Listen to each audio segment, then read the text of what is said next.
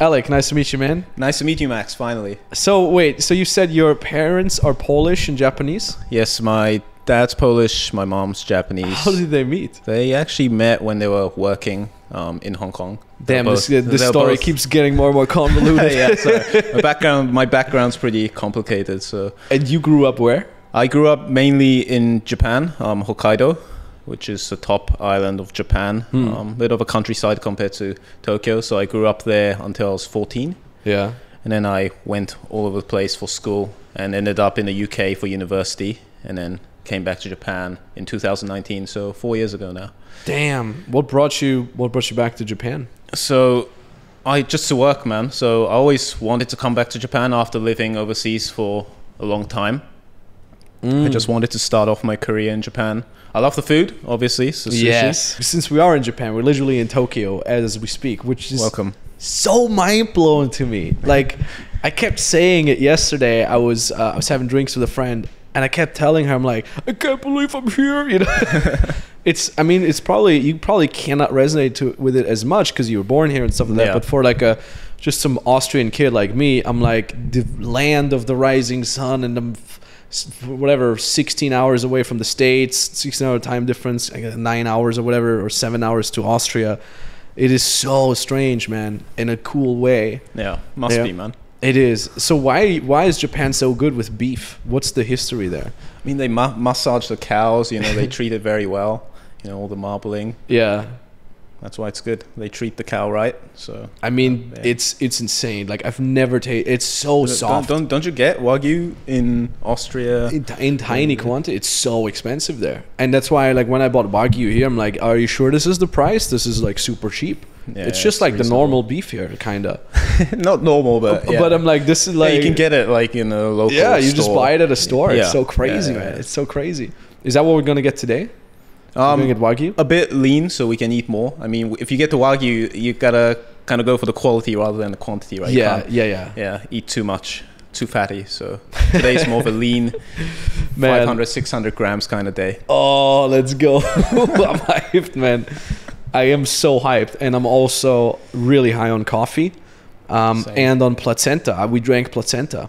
Or placenta, whatever you call it in English, which is, by the way, illegal in almost everywhere I didn't else. know that. I'm surprised that Japan's pretty strict on those things, you know, like illegal stuff. So I don't know, like, I saw it at the butcher. Why you can buy placenta here at a butcher, I don't know. Did you ask him? No, because they didn't speak proper English. Yeah. She just said, not good. Not good. Taste not good, she said. Good salesman. Good saleswoman. And she was like, they were like laughing. There was like these two girls, and they were like laughing at these stupid foreigners buying it. And they were like, I think they thought we don't know what it is. They're like, oh my God, you know, like, we should not sell this to them.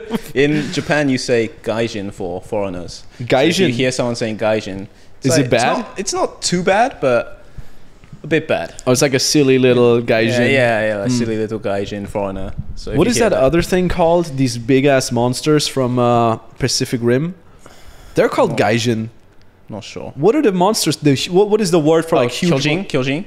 Yes. Kyojin means, yeah. Kyojin, yeah. K-Y-O. No, wait, there was another Shin something. Have you seen Pacific Rim? Oh, no, I haven't. Dude, it's insane. Like, it's just huge robots fighting. Kaiju. Kaiju. That's the word. Yeah. So that means just monster or what? Kaiju is, big monster, Godzilla, Damn right. Anyway, so you moved around, and then at some point you got into fitness, or how exactly did that work? Yeah, so I started fitness when I was 14. That was when I went to New Zealand for school. Oh, damn. Yeah, so they were, you know, big guys, you know, into rugby, and I was just a skinny, you know, Japanese kid. Back in Japan that time, you know, I considered being like skinny, lean, you know, long hair, kind of feminine look, kind of like androgynous kind of stuff. Yeah, I thought that was cool because all the pop stars and the people that guys look up to were kind of like that.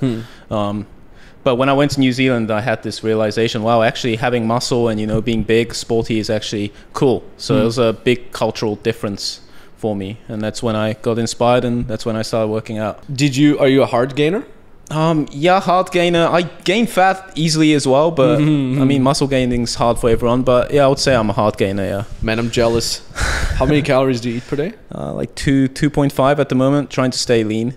not too much. Man, I weigh 2.5 is bulk for me. Oh yeah. Yeah, yeah. Really? I hate everyone so much. This is like the most unfair thing in the world. Like, yeah. I'm at like 2.2 is maintenance. 1.8 is like slight cut for me, and like if I want to do pro workout, it's like 1.7, 1.6, which is ridiculous. I mean, come on. Yeah. 1.8. It's like you just eat freaking green salad and a little bit of Gotta chicken. get that volume in. It's so stupid, man. I hate everything. And then I remember my first bulk. I was like cutting, and then I'm like, finally, I'm bulking. And my fitness coach back then, Mario Tomic, epic guy. He was like, okay, we're going to do a bulk now, 2.4. And I'm like, are you kidding me?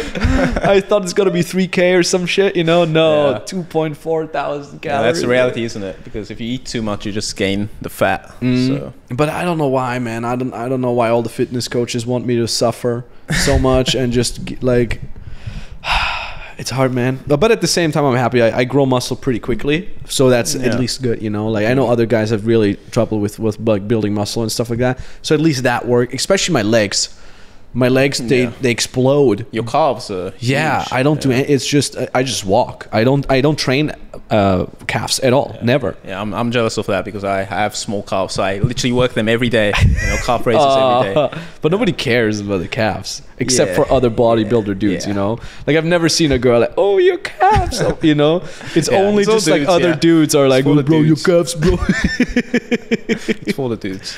So that's the expectations. You know, you get really fit thinking it's gonna help you with girls. All it does is other guys coming up, hey bro, love your pecs, bro. The Instagram DMs as well, right? You would expect girls to DM you, but it's like guys asking you for advice. So yeah, exactly. Shit. Like when I went to Rock and Park Festival last year in Germany, I've never been approached by that many guys because it's a festival. It's in summer, you know, rock music. So oftentimes I just take my shirt off because I don't want to sweat it. And then like guys come up like, oh my god, holy shit, dude, what's your gym routine? It's so funny. So is that how you started coaching? Like, so you started bulking up, you started getting muscle. How did you then say, I want to help other guys with that? Okay, so I've always been into, you know, helping people, giving value to people. That's why I started my YouTube channel to start off with. So I started my YouTube channel when I was 17. So that was all in Japanese, you know. Just at that time, no one really knew about training in Japan. So I saw this niche, you know, this chance. So I went into it, started uploading fitness content, vlogs, etc., you know, giving value, and I built up an audience. You know, I wasn't really business minded or focused at that time. I just wanted to, you know, be known for what I like doing. So I just uploaded videos. I got a following, and just kept doing that until end of university. And after that, obviously, you know, kind of reality strikes you, right? I mean, I did do like my apparel brand and stuff, but I decided to, you know, go the normal path of like working in a normal job. And I was doing that, and then I realized, you know, my passion is actually in coaching people, helping people. So I started researching, you know, how I can, you know, make it into business, how I can coach people. And I knew you from before, and I knew you were, you know, doing this whole coaching thing. So that's when I reached out to you and your team, and became your client. And how did you reach out to us? You still know? Just booked a call, or did we DM, or? I booked a call, because I always followed you, right? Nice. So I messaged you, I think, and you sent me a link. Yeah? No way. Yeah, I gotta check our Instagram convo. I gotta scroll all the way up, you know? Yeah.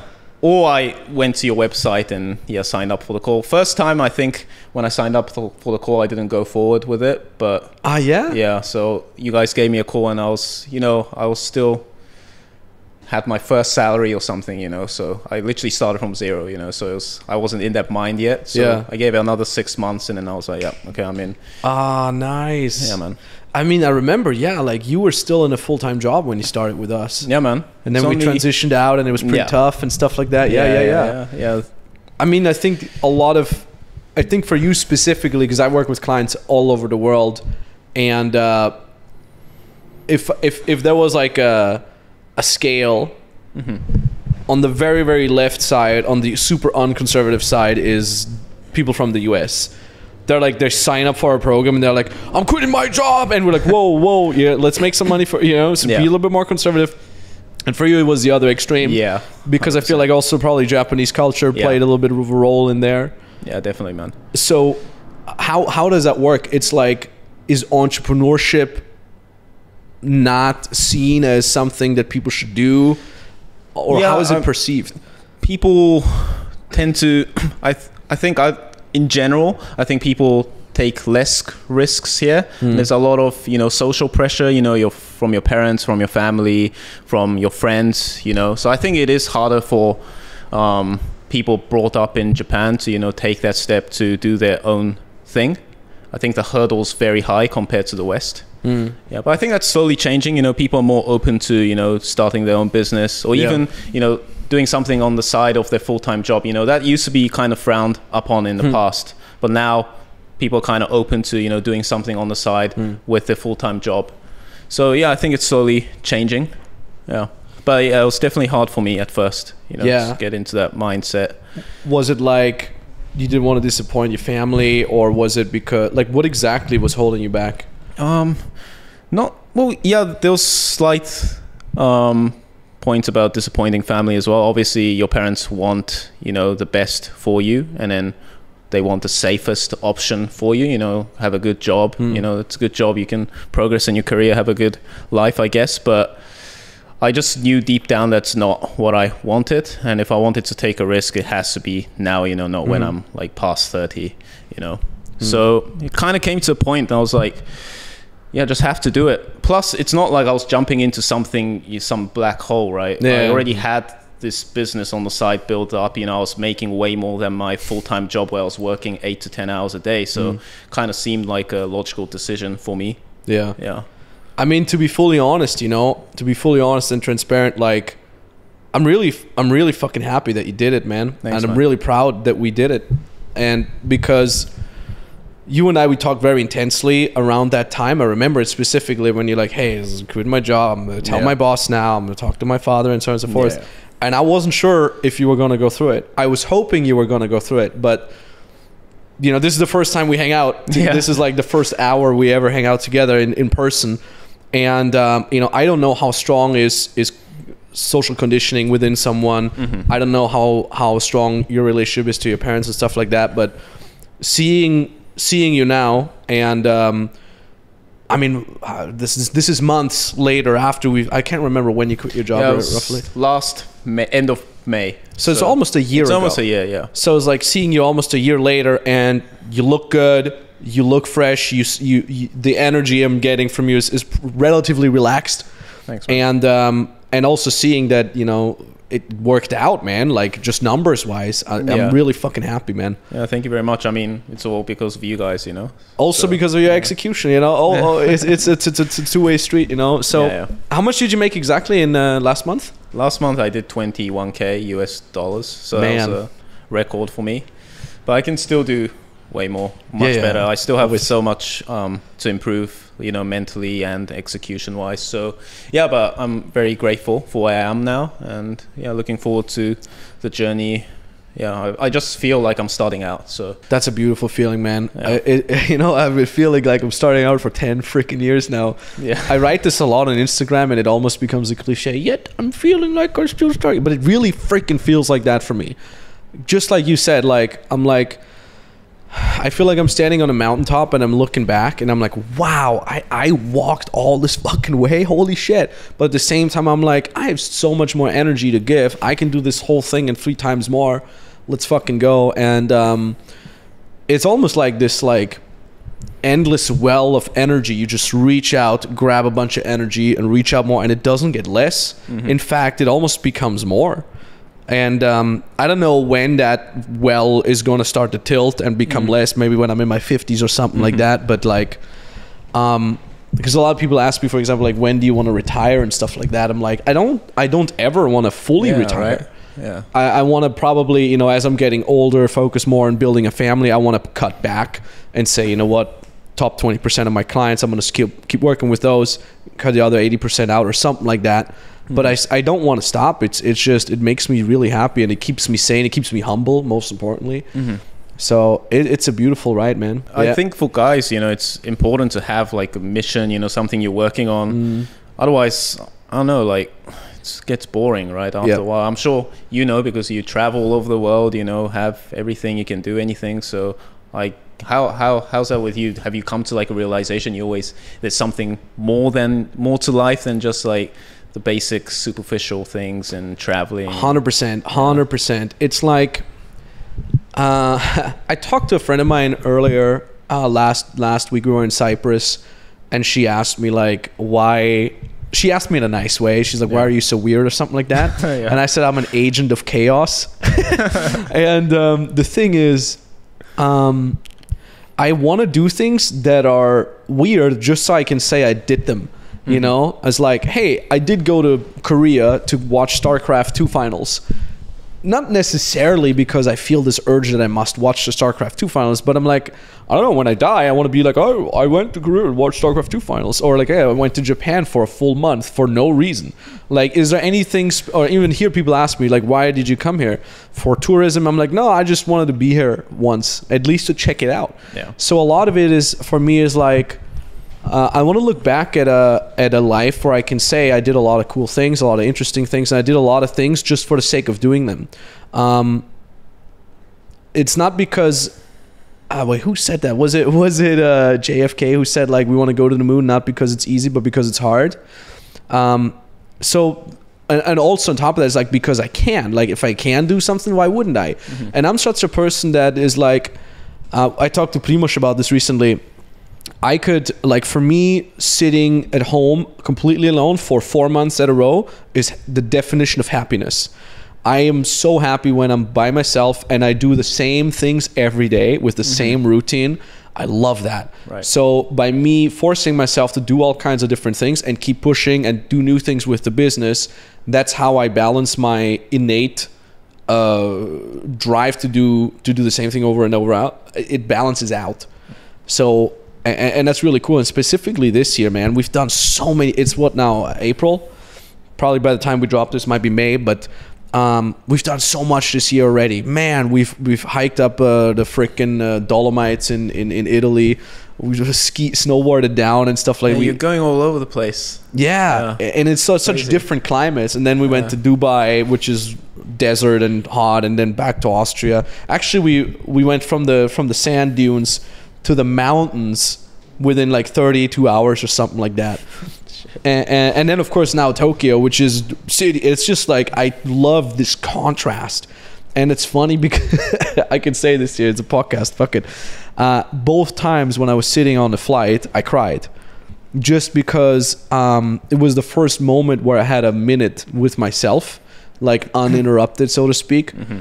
And I was sitting in this little booth or whatever they give you when you fly first class, and like nobody's there. I closed the thing, I put the do not disturb on, and I just cried because I do so many things and I do them so fast that I even before I go to sleep, like I work, and then I have like 20 minutes me time before I pass out.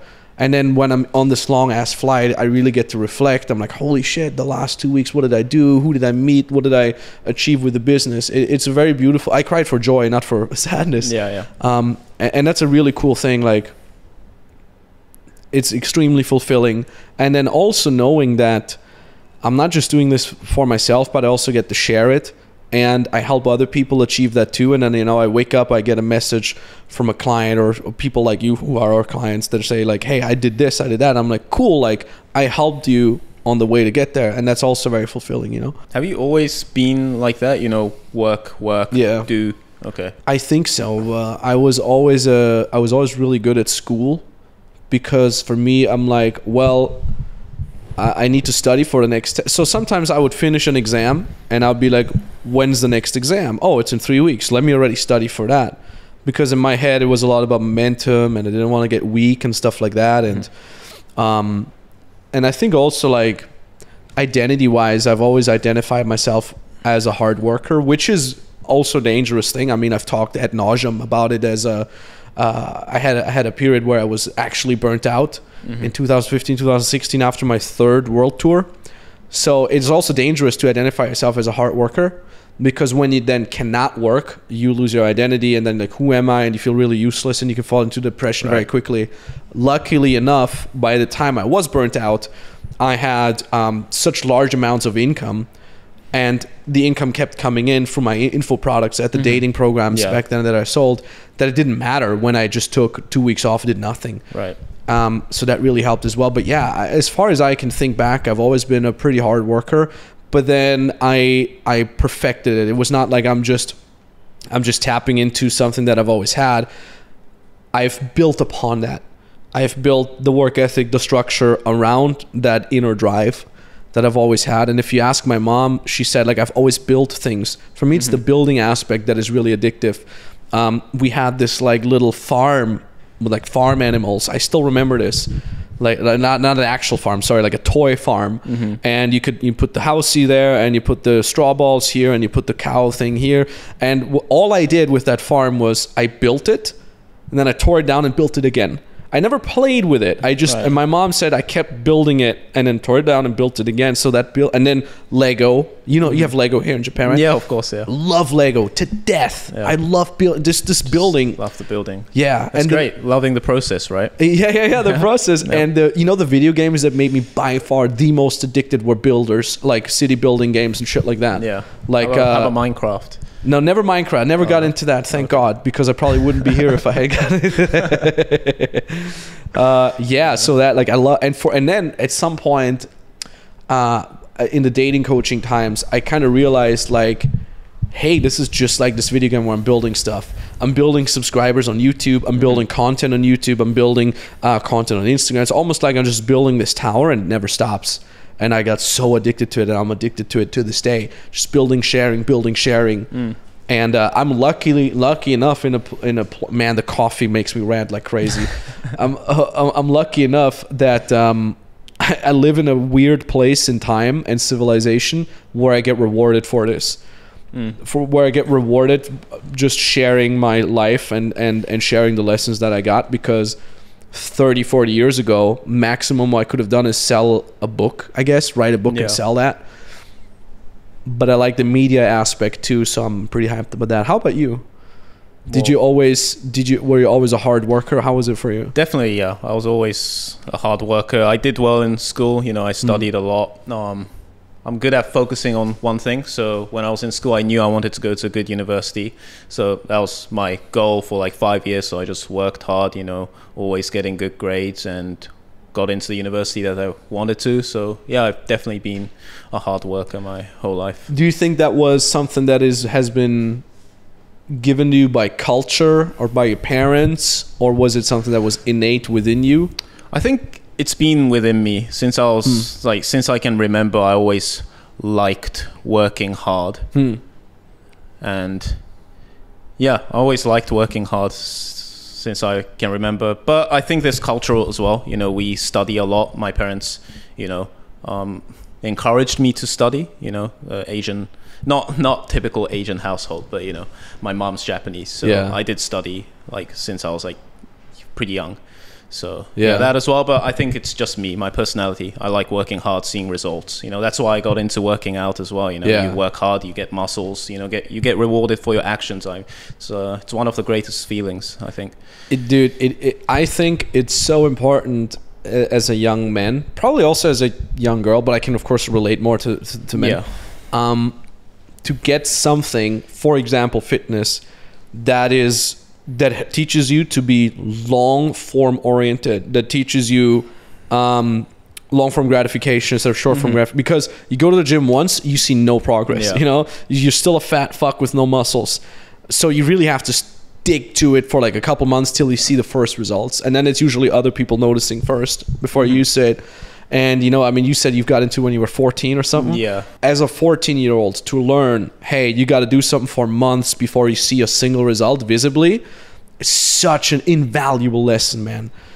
And a lot of, you know, if you look at a lot of 14-year-olds, they don't get that. They're hooked on super short form TikTok bullshit, you know? Yeah, it must be crazy these days, because when I was 14, we didn't have, you know, Instagram scrolling. Like, if I had that when I was 14, I probably wouldn't be able to study, you know? Crazy. Back then, at least, you know, it was just like YouTube, you know? So even if you got distracted, it's not short form content. So I could still concentrate. Like looking back now, I think I was probably more, focused back then. Yeah. It's insane. Like it's crazy, man. Like people's brain chemistry gets fucked up nowadays. And that's why, for example, podcasts are so powerful, because it's like, shut up, sit down and listen to this for like an hour, or two or whatever.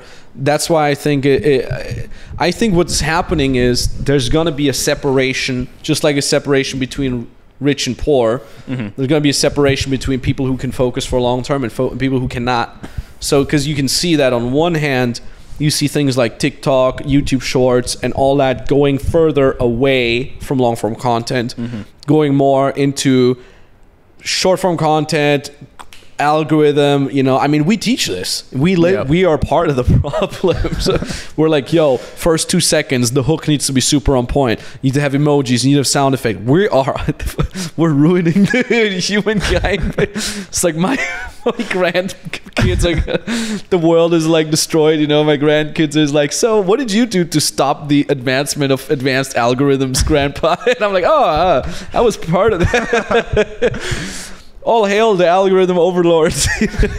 But you do give good advice on how to deal with it as well, Like, the key is to be on the production side, not the consumption side. Yeah. And then on the other hand, though, what else do you see on the rise? You see things like Joe Rogan podcast, which is like 3 hours, just some dude, some meathead Joe Rogan talking to some other guy for 3.5 fucking hours while getting high on mushrooms, which is insane. It's beautiful. And then on top of that, parallelly to that, you have the fight against mainstream narrative, mainstream media, and I mean, you can see mainstream media struggling. Yeah, it's funny. An Austrian, a pretty big Austrian channel reached out to me, and they have a TV show where they're following. It's called Young Money. They're following young entrepreneurs that have made a lot of money, and they're following them around and show kind of their lifestyle and stuff like that. So they found me on Instagram, messaged me, and I hopped on a call with them. And I'm like, well, what are your view rates? Because I honestly want to know. You're a big mainstream channel in Austria. In fact, before I hopped on a call with them, I sent them the proposal I sent to my family, because they still live in Austria. And they're all like, holy shit, like, I know this TV show. They want you on the holy shit.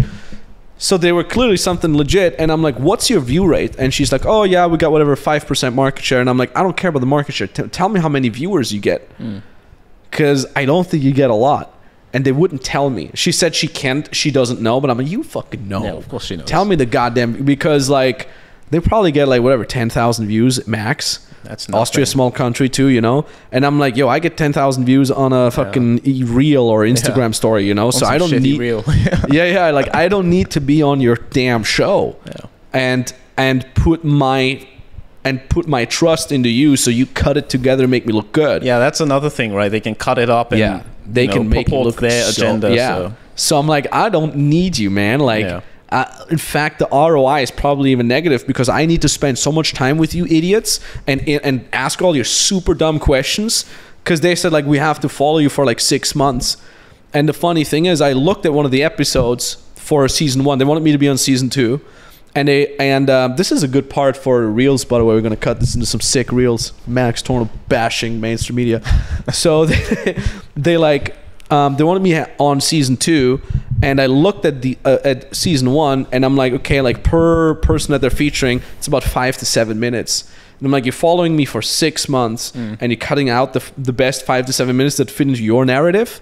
Why would I do that? Yeah, because the time I spend for 6 months, the 6 freaking months that I have to spend on fucking showing you around, I could shoot ads. I would make so much more money off that. So you're not making me any money, number 1. Number 2, you're not getting me any fucking engagement, because this time I spend with you, I can shoot 400 reels, and they probably get me 100 times more views, literally 100x more views than the shit you're gonna give me. So you tell me, you can't even share with me your view numbers. Forget about it. Go find some other influencer chode. Yeah. Do they even pay you? That's the thing. Of course, they probably. We didn't even get that far. You didn't. But I'm pretty sure either. First of all, they would have never paid me, because they're like, well, you get engagement from it. Yeah. Second of all, they might have even asked for money then too. It's like, oh, you have to pay the production, whatever. I'm like, fuck, am I gonna pay? No return for you. Yeah, zero. Yeah. It's costing me money just in opportunity costs.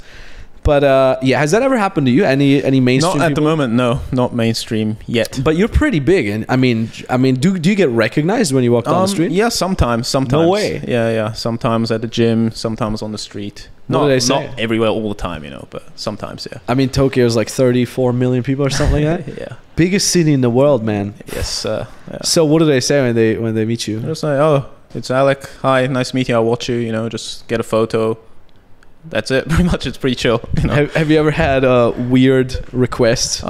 Yeah, sometimes I've had at the gym where they want to work out with me, so they want to jump in to work out with me. Follow my routine. I'm cool with that. Yeah, that's cute. Sure, that's funny. Okay, cool. Just spot me. Maybe get a video for me. Oh, that's funny. Oh, that's cool, man. Value give, value take. Yeah. Here's what I want to know. So we talked about your parents, and it feels to me like they really made sure you get like a really good education. They sent you to all these schools. Yeah. Did that come from you, where you said, I want to go to this school, or did they say, hey, we're going to send you to this school? No, obviously they guided me in the right path, but at the end of the day, it was my decision to go where I wanted, go overseas. Actually, it was a pretty big step. When I was 13, I just grew up in Japan. My English wasn't as good because 90% was Japanese. I just spoke English with my dad when I came back home. So it was a big step for me to step out of my comfort zone, leave home, go to New Zealand, from Japan to New Zealand. That was mind-blowing for me. And back then there was no social media, so you felt very far away. It's not like you can just contact FaceTime your parents. So it's like once a week Skype call. But I think that really contributed to me growing as a person. After that, I can go anywhere, like adapt very easily. That's where I developed my work ethic as well. Just do what you can, make the best out of the situation. It's funny because I can, or one can see it in someone's eyes if they've been through a lot and they're very secure in uncomfortable situations. And you see when someone has grown up very sheltered, and you can tell one slight deviation from the norm for this guy or girl will throw them off. And I can see it in your face or in your demeanor, in your eyes, that it's hard to throw you off because you've been the idiot for so many. Like, you go to New Zealand, you barely speak English, you're the idiot there. You've been through a lot of shit. I could tell, and I could feel that you have this like inner trust in like, oh, no matter what's going to happen, I'll be fine. And you can see that in people's eyes. Yep. And I think that's like one of the biggest skills that a lot of kids don't have. And I see this too, like with a lot of clients. They're just like, they come and they're completely, I don't know how to say it in English, wet behind the ears. If you say that, you do say it in German, or green behind the ears, something like that. Yeah. You can see like, like for that person, just the fact that they are building a business now and that they have to be responsible, that's like the first time they ever do something like that. And it of course works if they stick to it, if they really want it. But if you get someone, dude, I've had a setter once apply for us. He worked for us for like half a year or something like that. And one question I always ask for sales reps that want to start with us, I'm like, what's the worst thing that has ever happened in your life? And what did you get out of it? And most people say like something super vanilla, like, oh, when I finished school, it was really hard to get a job, like some super bullshit. And this guy was like, yeah, I had a virus and it ate like 40% of my muscle mass. Shit. Yeah. And like that is tragic. It ate away like 4% of my muscle mass. And then, I beat the virus and I built it back up. And like, and I'm like, holy, just the way they said it, like, yeah, it happened. Fuck it. And that things like that are really fucking crazy. That is, but now he's conditioned to deal with any other bullshit, right? He's like, okay, this might suck, but it's not eating my muscle mass, Like, you have something to compare it to, right? Yeah, and it's crazy how life works in the ways like some people get hit full on with this. Like, here's your muscle mass just being eaten up, go deal with it. And other people are like, the worst thing that's ever happened to you is that you finish high school and now you got to find a job. It's so weird that people are on complete opposite extremes, But what do your parents say now? I mean, I remember we talked pretty intensely when you were about to quit your job and stuff like that to make sure that your parents are cool with it. What do they think now? Now they're supportive. They're like, please do your best, wish you all the best. They're supportive, yeah. That's beautiful. They're not nagging me with like, negative comments anymore. Not too much. Yeah. Do you have you invited them out for dinner or something? Yeah. I just met them yesterday. Actually, they were in Tokyo, so we went for dinner. Actually, yesterday was a chill dinner. The day before, we went for Italian, huge meal. So I actually fasted the day after. Nice. Yeah. So we hang out. I go back to Hokkaido where they're based. That's my home. Wait, you were there 2 days ago? No, I was in. They came to Tokyo. Okay. We met up. Go for dinner. Nice. Yeah, good relationship. Just wait till you buy a rollie for your dad or something like that. Yeah, I can't wait to do that. Yeah. I want to do it, but it's I still want to. I need to wait to be on the waiting list forever till I can get my dad a rollie. But I probably will give him one pretty soon. In Japan, you can get. There's a lot of rollie shops. So. Wait, so can you go to, because we've talked about this, you can go to these little boutiques and sometimes they have a rollie there. What about the actual rollie store there, like the Rolex store? Those are same story, it's waiting hard. list forever. Waiting list, same story. Yeah. Unfortunately, that's worldwide. I mean, maybe I'll buy one in one of these boutiques. The one that I sent you. Yeah.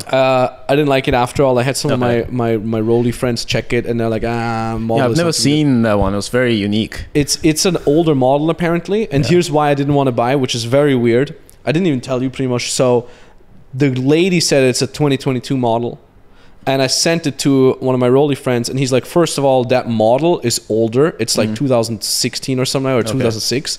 Plus, which is really weird, is like he said the box and the card, they changed them after 2019, and this is still the old box and card. So if the lady really told you it's 2022 model, she's lying, or she didn't know, for lack of a better, So that kind of threw me off, and I'm like, I don't want to invest in I mean, it was only 9K or something like that, but plus I can take you to a few other stores. Dude, 100%, man, 100%. I want to get one as well. A second one? Yeah, want to get a second one. Dude, let's go. Let's go rollie shop.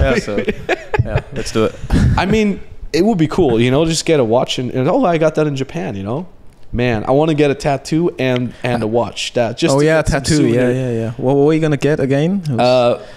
The forest bathing. Oh, yeah. What is that in Japanese? Wait, Shinrin-ryoku. Yes. Yeah, I think so. Yeah. That one. Shin something. Yeah. Why did you want to get that? Where did you come up with the idea? Well, it's very random. I Google. Everybody always thinks I have these super deep thoughts for my tattoos.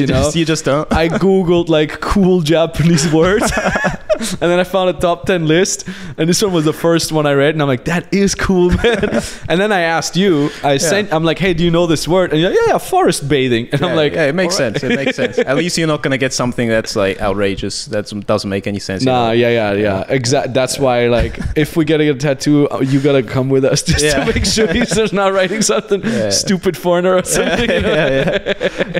Yeah, it's weird. This whole tattoo thing, it threw me off so much. When I go to the gym, I sign up, and it was funny already because the guy, we had to use like Google Translate on his iPad and stuff like that, and then bowing all the time. It was super cool. And then I get ready. I'm like, I sign up, blah blah blah.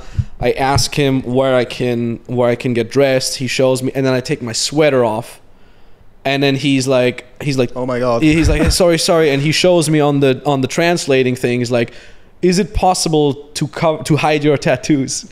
And he's like super apologetic, like bowing, and and I'm like, I guess we are in Japan. Yeah. So I'm like, I mean, I can put my hoodie on, So he's like, yes, please. And then I put my hoodie on. So now I have to work out of my hoodie.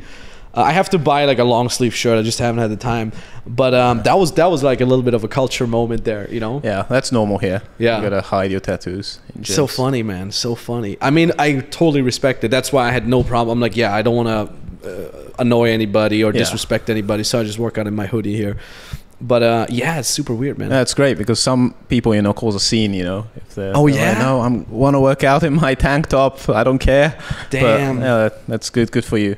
The rules. It's funny when I'm in Europe, I'm an asshole. I skip lines. Pretty much told you earlier. I'm just like, I have no time to wait in a damn line, And here I'm like a lamb. I'm like, I don't want to offend anybody. I respect waiting in line is for broke people, right? Yeah. I mean, I remember we were in Dubai, and we were super in a rush too. I mean, remember we had the thing reservation, and we were karting. And some British couple was talking to the carding lady, and I just needed to know the Wi-Fi because we needed to call an Uber. And I just like, they were talking to the reception, and I'm like, hey, excuse me, can you give me the Wi-Fi? And this British guy was like, excuse me, we're in line here. And I'm like, I look at him and I'm like, no, thank you. And he was just like, what does that mean? No, thank you.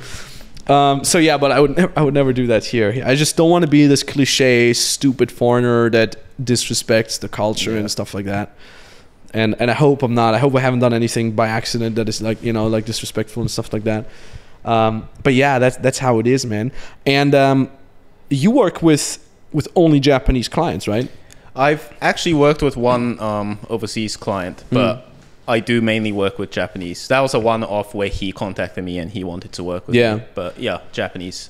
I mean, so when I look at like Japanese nutrition, it's a lot of carbs and not much protein.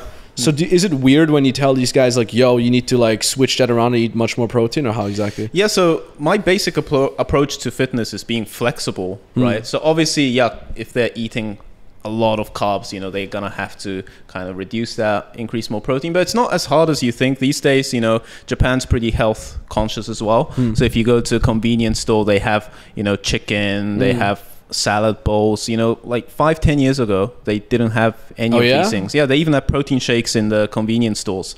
So it's got pretty convenient. People are more health conscious. So yeah, it's not as hard as you think. It was the same in Europe, man. Like, you couldn't get protein shakes anywhere. Like, you'd have to go to like some gym store, you know, where some buffed up guy was in there, like in some corner. And now you go to any grocery store. I mean, who knows how good these damn protein shakes are that they sell there. But at least it's good to like see that they're more aware of this stuff, you know. Japan's definitely been like probably the slowest compared to the rest of the world, Like even gyms, now you go to any time, but like this is very recent. Like 5 years ago, there wasn't gym we have so many gyms. Like in our area, there's like 6 gyms in walking distance. It's crazy. So it's really changed a lot. Where do you work out here? I work out at any time, mainly. Okay, same. Yeah, same. It's convenient, you know, 24 hours, 7 days a week. You can use different places, so it works out for me. Is there like I kind of want to, this is actually a sick idea. Is there like a sick, like in some skyscraper with a sick view kind of gym somewhere, like a super expensive? Yeah, I think I know a few. Yeah, we can go there. We can go work out. We should go there. Pretty much, we should go there and shoot a video together. Yeah, let's like working out with Alec. You know, like that would be so sick, man. Let's do it. Yeah, like some baller, dude. But I need to get a proper long sleeve shirt for that thing. I think there you might get away with it. Yeah. Yeah. Dude, I'm really tattooed. Like, you know, like arms and stuff. You might get away with it. Yeah.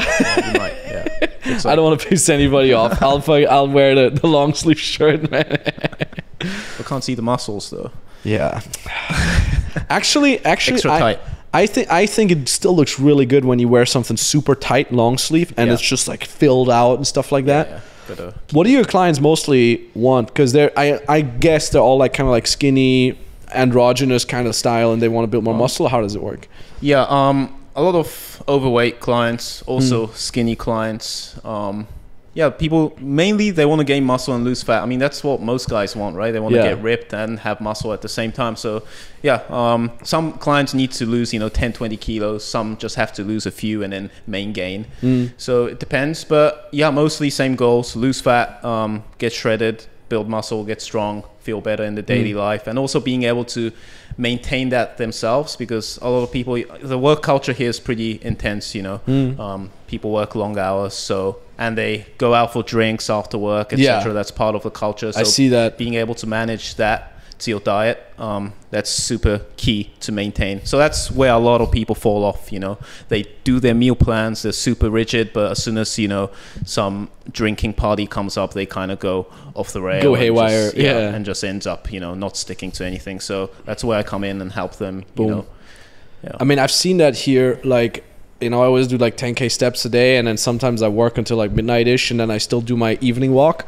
And I see like people coming home from freaking work. They're like with the suitcase, the work suitcase, and the tie, and I'm like, yo, it's midnight, dude.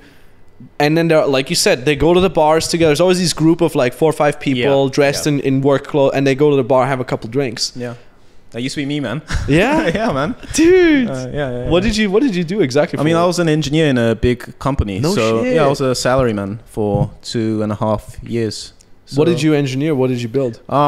Mainly plants, so factories. Damn. Were making drinks. So mainly energy saving, cost saving kind of projects.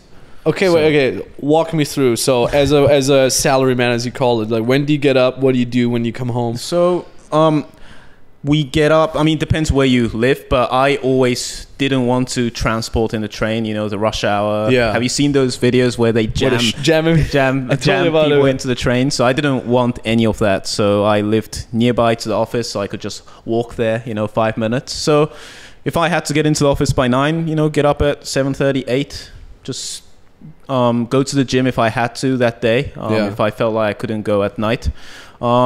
I don't eat breakfast, so I just get changed, go to the office a bit early, and then, yeah, man, just standard work until lunchtime, go for lunch with colleagues, work in the office until 5:30, depending on the project, maybe until 8, 9, and then go back home.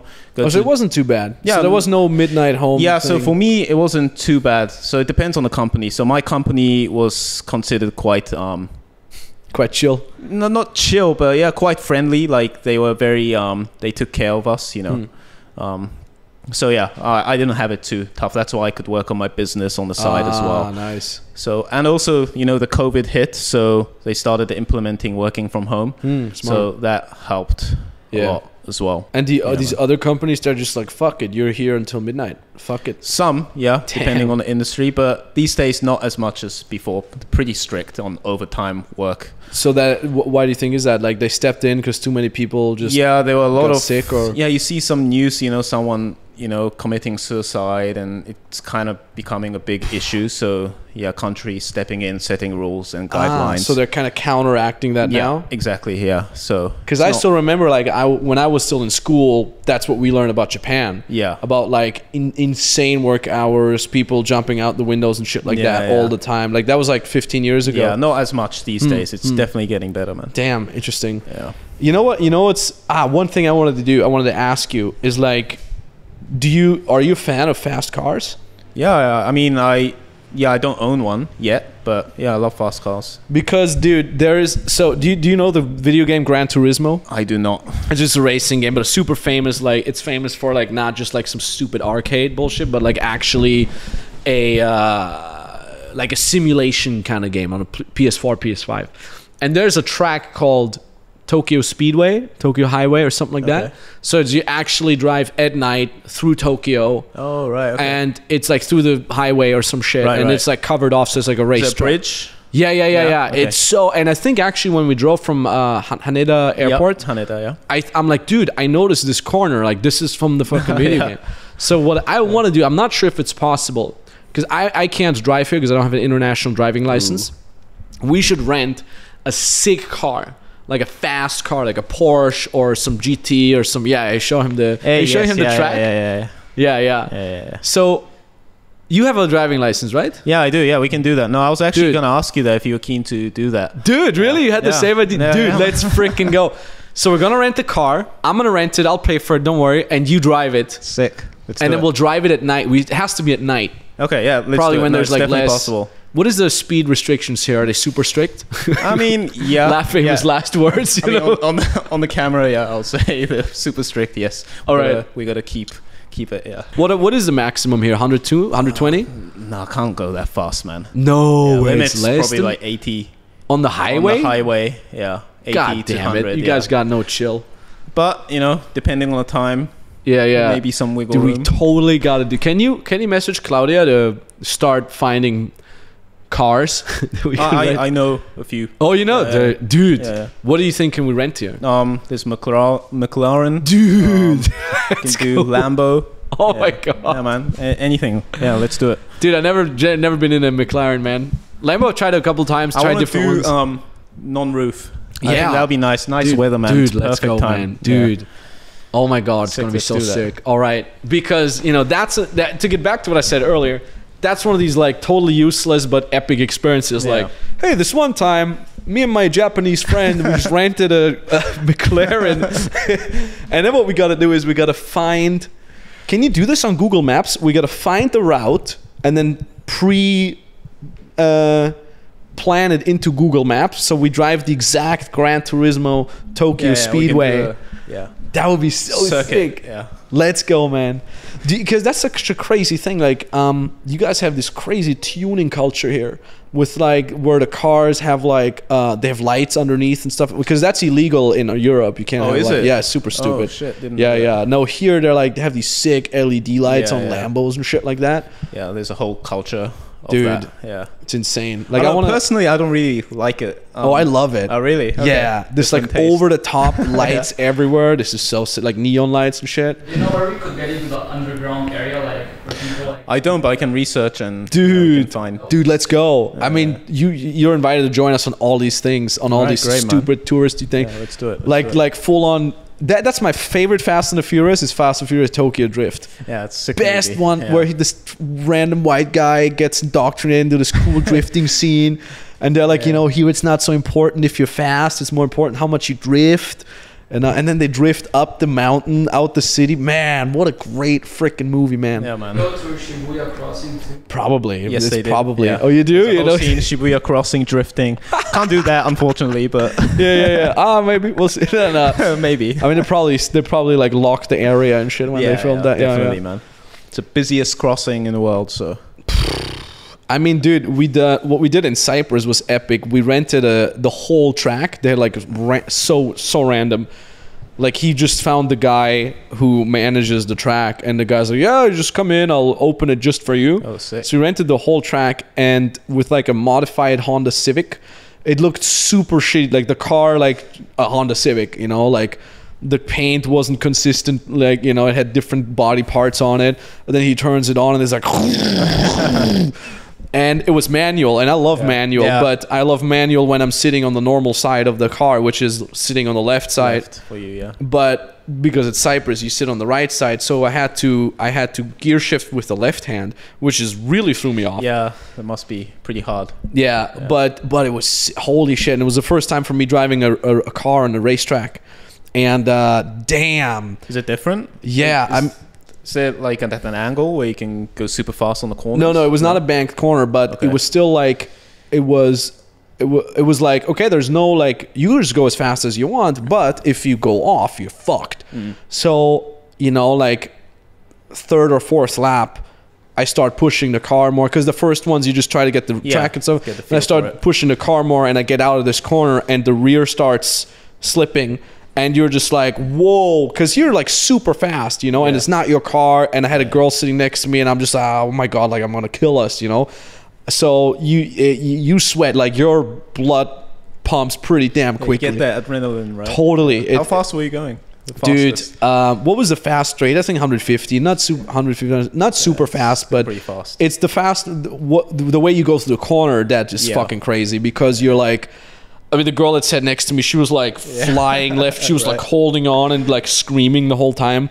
And because the G-forces are just like crazy.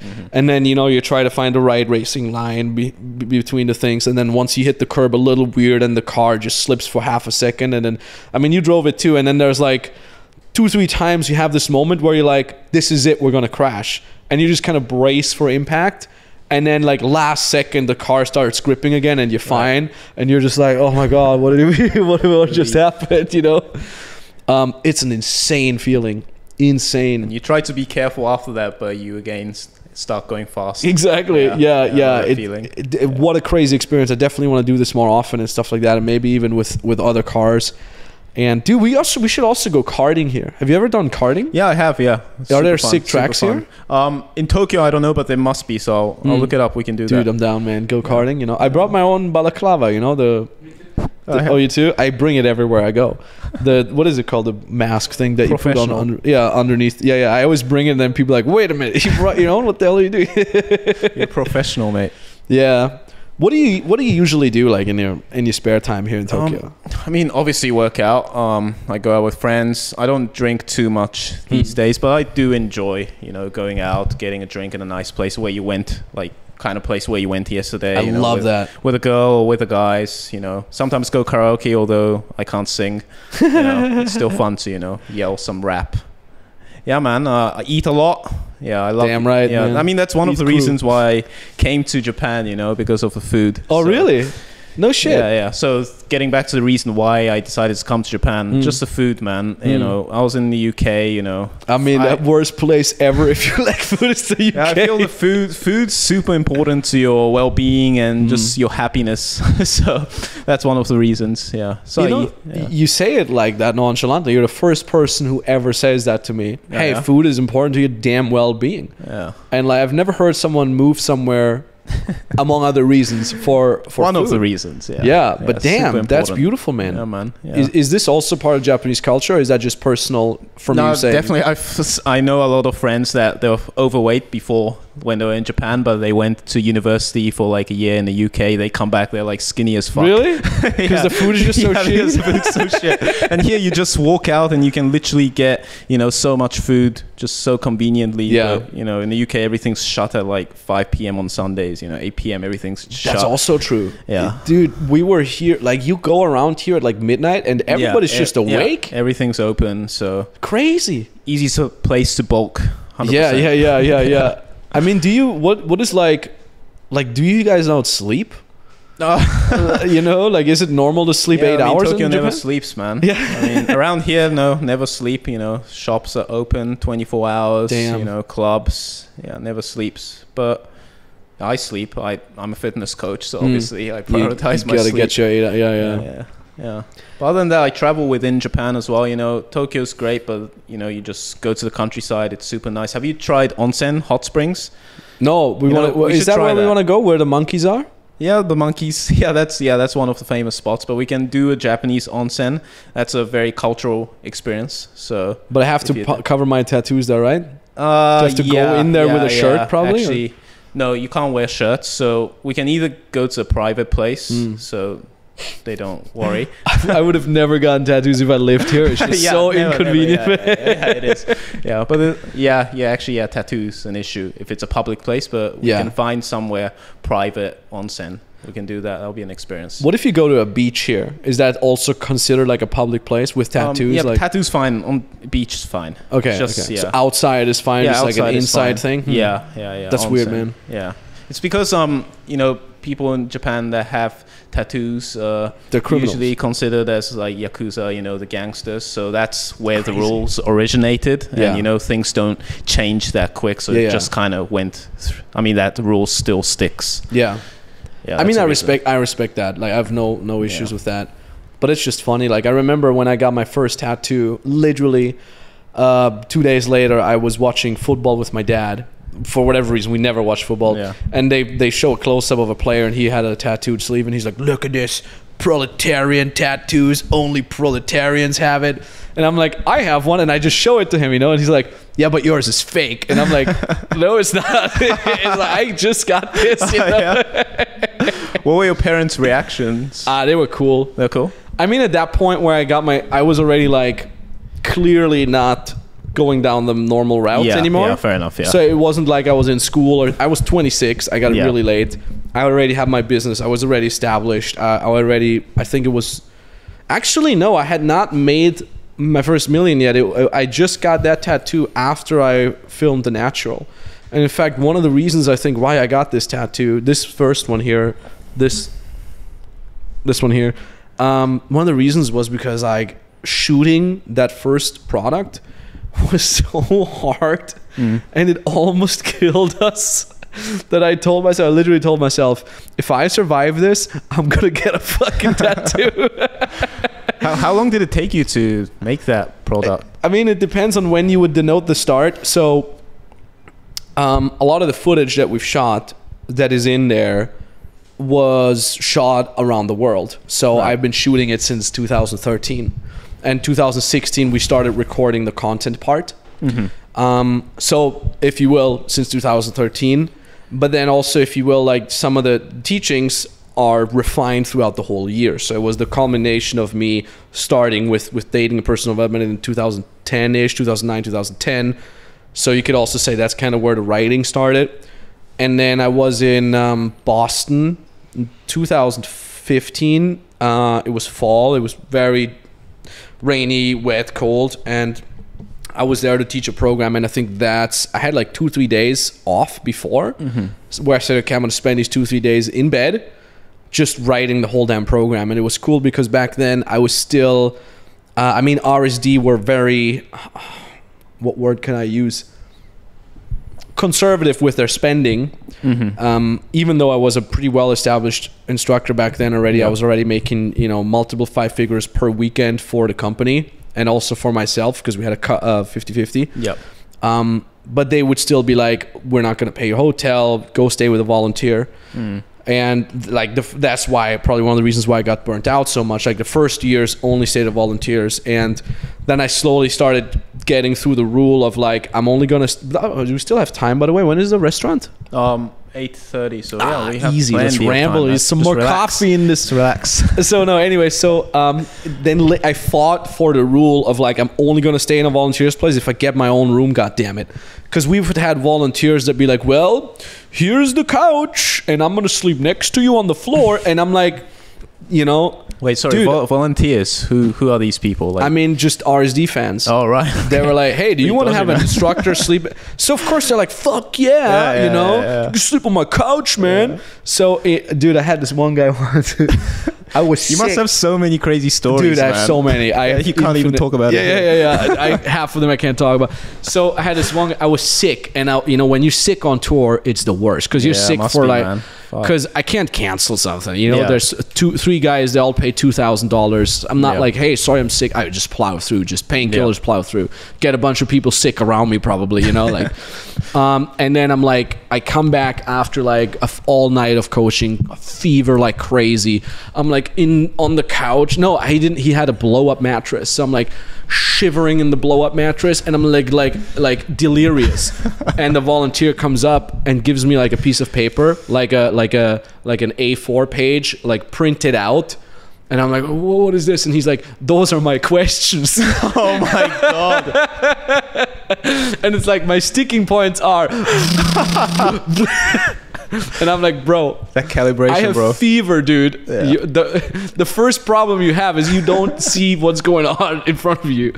So anyways, that's what you need to fix first. Yeah, that's dude. And I think I even might have told him that. I'm like, dude, this is the first thing. Yeah. But they never believe you. They're like, oh, you're just saying this because I'm getting it. No, this is actually your problem. Anyways, I was in Boston, and because sometimes you were super lucky and you had a super cool guy, and this guy, I can't remember his name anymore, but shout out to the guy who hosted me in Boston many years ago. He was, I think, Italian, living in Boston, and he was a cook. And he's like, bruh, don't worry about food. And he cooked for me every day. Sick. So he got up, he would cook me super crazy meals with like, with like soup, salad, main course, dessert, and he like prepared it nicely, and then he would go to work. So I would just wake up. I had 4 days off in Boston. I didn't even leave the damn house. I would wake up, I had my own room, wake up, eat this incredibly delicious food, and get back to work, and would write this whole program, The Natural. So that's how I wrote it. And then I think I had like 2-3 more months of tours where I would go to New City every Monday. And then I would come back. We were 3 people. That's the crazy thing. If you look at the way we produced it, it was highly produced. We had 2 cameras, professional studio. We had different outfits planned. That was really cool. Like the PT back then, Dimi Katsavaris, he would shoot music videos with 30 Seconds to Mars. He was on tour with Jared Leto and 30 Seconds to Mars. So he was really like, he took it seriously. He wasn't just like, let me get the shot. He was like, yo, Max, let's talk about the outfits that you'll wear in the pro. So we would go shopping for the outfits. We would have props to make it look like a really cool setup, like really beautifully done. So it was him, me, and one assistant, Bastian. And because when you look at it, it looks like a film crew shot. There's no, it was just 3 completely degenerate guys with zero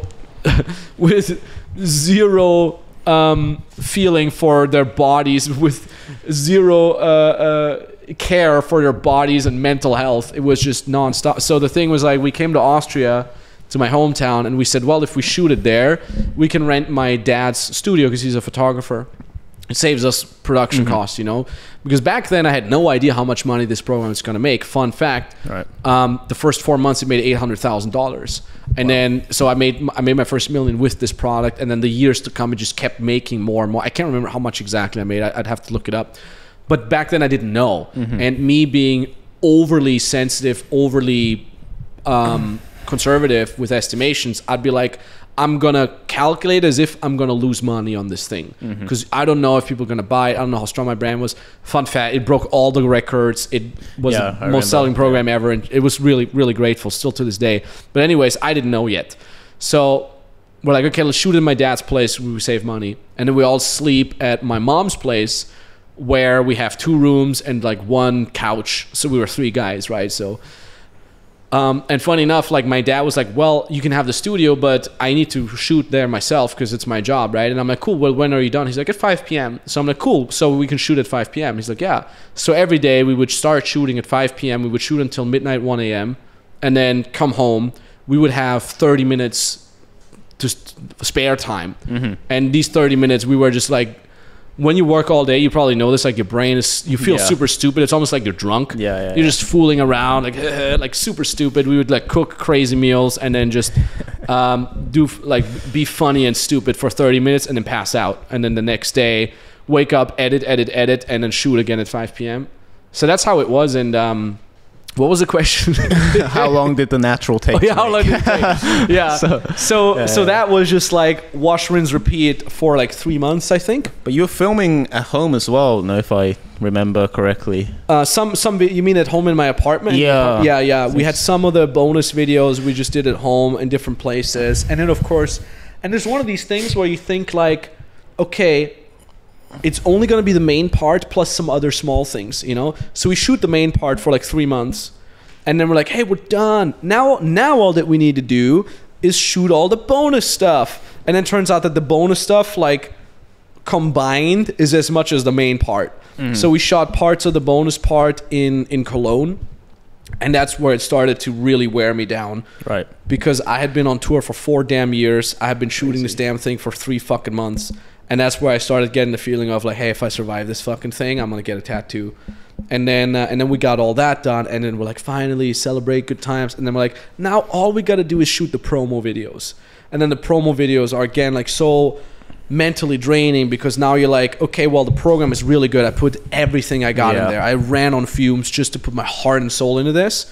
But now you're like, well, the promo videos, they should reflect that. So shut up if you need a rest and just plow one more time. So I've already been running on fumes, and so now you're running even more on fumes.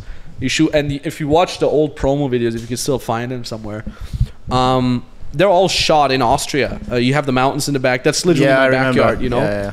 So we shot one there. I had to stand on a suitcase because if I was too short to see the mountains behind me, so I had to stand on a suitcase. And then we shot some of the other ones on this boat. If you remember, I was on this stupid boat. We rented this tourist boat on the lake, and we shot some promo videos there. So winter, wasn't it?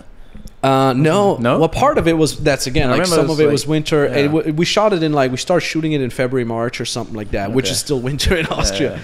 And yeah, like crazy fucking times, man. So all in all, I think with the core, it took around from like February, March till like May, June. And then I flew to the States in June or July. I was in LA.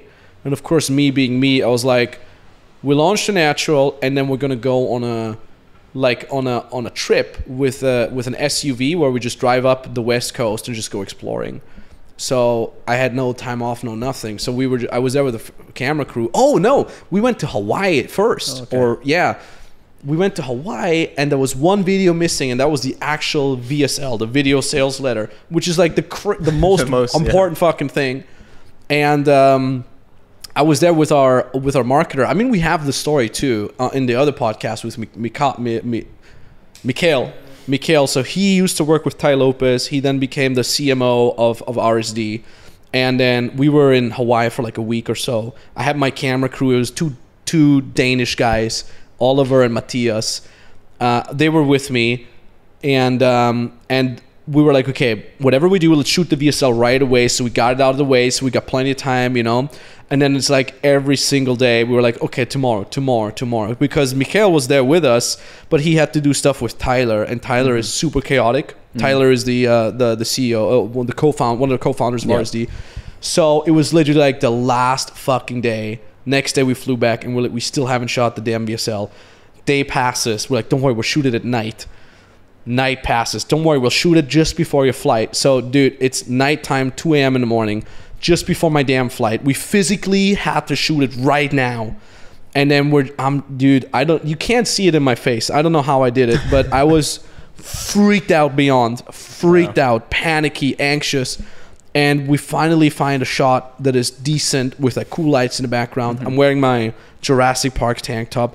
Branding back then was just like, look as shitty as you can. Long hair as well. The man bun thing, And then I swear to God, I start talking and music starts behind me because it was some resort. And I'm like, I can't fucking believe. Okay, let's move. We moved, We finally find another spot 30 minutes later, you know. I start talking, the fucking sprinklers go on and just sprinkle me wet. And I'm like, I can't believe it's happening, you know. So the third shot, we finally got it. And it was crazy because we didn't use teleprompters for whatever fucking reason. Dumbest thing in the world. Nowadays, I use teleprompter for everything. Like, oh, we need to shoot an ad? I'll just read it off, and you know. Yeah. And nowadays, and back then, I was like, I'm not going to use a teleprompter. I'm a public speaker. I've been public speaking for 6 years. Fuck this. I'm not going to use a teleprompter. So I had to memorize it, the whole VSL. So it was like, read a paragraph. Fuck, forgot a sentence. One more time. Done. Read the next paragraph. Like this. And like Mikhail, the CMO, was just standing next to me with the iPad with the text, and it's a long ass VSL. It's like 35 minutes or something like that. Sure. So yeah, we finally shot it. Like, it was dawning. I was like, I think I cried and shit like that. Yeah. It was really, really tough. I cried so many times creating this program. And then by the time it came out, I didn't even care anymore. Yeah. Because for me, it was not about being successful with it. For me, it was just creating it. So by the time I had created it, I'm like, cool, I'm done. And they were like, hey, by the way, here's the sales numbers. I'm like, this is amazing. Holy shit, we're selling a lot. But I'm like, I was not emotionally involved in it anymore. Right. That's how exhausted you were from I was a shell, man. I was an empty shell. So after that, you kind of took a break? No. No? Oh, okay. No, I think I'm such a stupid idiot. I was like, fuck it, let's go. And then I think I went on my 4th world tour, something like that. Or like a mini tour or something like that. And then... Or did I? I can't remember. I do remember distinctly I went to a couple cities. Yeah. I went to, it was a mini tour. I think I went New York, London, Amsterdam, Berlin, something like that. Like the best cities. Yeah. LA, New York, London, I think I did. And that was already way too much. But I still knocked it out. It was pretty cool. And then I moved to Helsinki. Well, was it mainly due to like exhaustion, having enough, that you moved on from dating to business? What was like the catalyst for you? I wouldn't say exhaustion, because by that time I needed to work even harder to build the business consulting up, because I needed to prove myself in a completely new niche. And you know, when you change niches, like, you know, I very rarely read comments, and if I do, they don't affect me as much. But back then it was definitely more. And you would see people like, go back to dating. You're not a business guy. What the fuck, Max? You think you're all legit now and shit like that, you know? And it really hurt. Yeah, I remember that.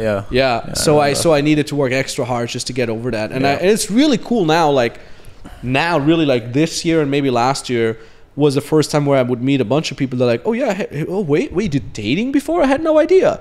Well, like people that legit knew me from only the business as the business guy, which is really beautiful. Like ever since we started running ads, it's really cool to see that. But no, the reason why I transitioned was there's many different factors. Number one, I got really bored because with dating, it's always the same. Like I had been teaching dating for 7, 8 years, and it's like still people would come up to me, how do I approach? And you know, and you as a person, you've evolved so much. Like you would think about such high level problems, like relationship management and like crazy different things that you would do. And then you would still deal with this, but what do I say? You know, like just super standard problems. Yeah. And one thing I like about the business thing is like you bring people up from zero right? Like we did it with you for 0 to 20K a month and stuff like that, and it's really cool. Or you come, I think you came to us and you already made some money, and then we helped you make more or something like that. No, from zero, man. Was it from zero for you as well? Great. And then there's infinite growth, you know, like we're at a level now where we help you hire the first person and so on and so forth. And then we help you manage that. And like we have people that started with us, made zero, and now they're making 250, 300, 400,000 a month, where you're like, they have an office, they have families to feed, you know, it's like infinite growth, which is really cool, which I really like. And so that was one aspect. Okay. The other aspect is it was just my personal interest. I had gotten so addicted to business, and I loved sharing stuff about the business. And I'm like, hey, it's so similar to dating, you know, like instead of like being on a date where you try to show yourself from your best side, you do that with marketing too, but it's not just to one person, but it's to the world, which I found like an extrapolation of the whole dating concept, which I found really cool. And then I could mix it with social dynamics. Like so much of the things that I teach in sales, for example, to my sales team, I've never been a salesperson on the phone. I've only sold from stage maximum, but like 90% of the concepts I teach my sales guys is just social dynamics of like, hey, if you say this, what do you think is the other person feeling right now? Yeah. Hey, did you listen to what the person said in the discovery phase 20 minutes ago? And like, be aware of this. It's all just dating, and it's funny because it helps with sales. It's really funny. No, 100%. I agree. Yeah, and then the last point was that a lot of guys started asking me this. I remember distinctively, one guy bought the one-on-one advanced program with me in the dating for 24,000, and I'm like, yeah, you know, I jump on the first one-on-one call with him, and I'm like, hey, nice to meet you. So tell me about, you know. Tell me about your dating life. Like, what it is that you want to achieve? And he's like, oh, no, I'm married happily for 10 years. Anyways, I wanted to ask you about the business. And I'm like, you're married? Why are you buying the dating program? He's like, I wanted to learn business from you. And I'm like, and then you got more and more people like that would just ask business questions. And so it was kind of like a natural thing. I see. Yeah. You know, the interesting point that you said, you know, sales is dating and social dynamics. I fully agree with that. It's very interesting, you know, my path as well. You know, I started working out. I told you I started working out at 14, but I was into, you know, self-development, right? Developing as a guy. So obviously getting girls and social dynamics is a big part of that. So that's where I, you know, started following you guys, RSD and you in particular. And yeah, it's just so interesting now. Like on the sales call with my clients, it's all just, you know, so basic social skills, you know, that I only learned through, you know, approaching, talking to people, socializing, like all those lessons I've carried forward, and they're all getting used now. So it's pretty, I don't know, man, it's pretty crazy. I feel like everything had a meaning, you know, it's all led up to where I am now. It's crazy how things are connected. And how old are you now? I'm 28. Dude, so young. And already got so far. That's really beautiful, man. Thanks, man. It's weird because like the older I get, it's such a cliche thing to say. Everything happens for a reason. It's such a stupid thing, you know. Yeah. But the older I get, the more I believe in that, and the more I tell like younger people in my team or clients, I'm just like, hey, listen, I know this hurts right now. I know this sucks, but everything happens for a reason. I'm now that stupid guy who says that shit, you know. Yeah, I think everything, you know, happens because of a reason, but also. Everything happens for a reason. Yeah.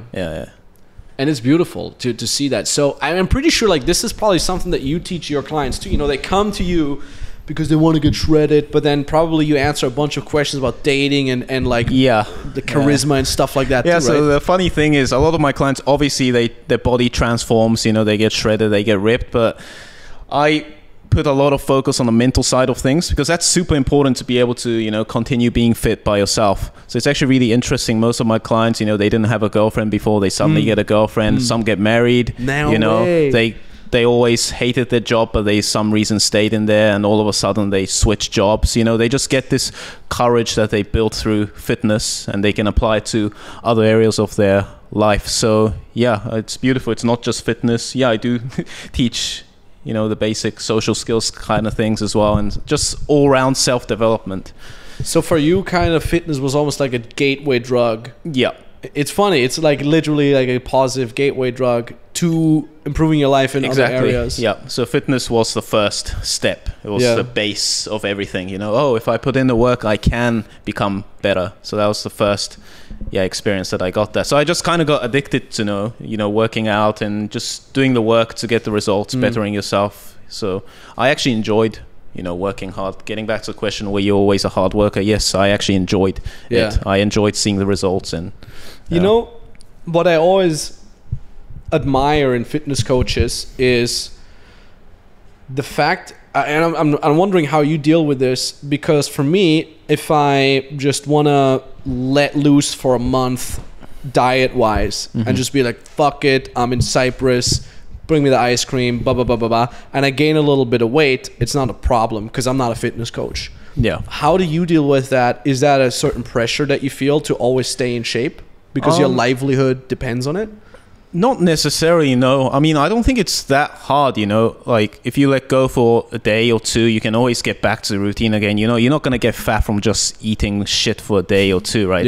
If you make that a routine, it makes you worse. It's like if you're fat, you're not going to lose weight by just eating a few healthy meals, right? So it's the same thing. So I found it pretty easy to always switch back. Sometimes, I would be like, fuck it, I'm going to eat ice cream, sushi, whatever's in sight, but after that, next day you don't really feel like eating anyway. You're like, okay, today I just want to feel better, so let's just cut down on the food. So it's funny that when you're used to like a certain healthy lifestyle, you actually like bad food actually makes you feel bad. Exactly. It's funny. So I prefer eating healthy. Because like my dad, for example, God bless him, he's fat. He's 60 years old, he's fat, and he's like, he visited me in Cyprus last year, and I'm like, I'm waking up, I'm making breakfast, steak, eggs, super lean, low carbs. And he's just like fucking fried calamari, chocolate croissants. And I'm like, what are you giving you? And every day, 3 times a day, the whole trip.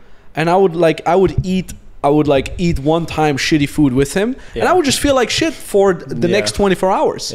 And that's the crazy thing. Like, regular people who eat shit food like this, and that's the crazy part, like shit food like this is normal nowadays. That's a baseline for them, right? Of course you eat the French fries. What the fuck? French fries, they're not super good, but fuck it. No, dude, they're dog shit.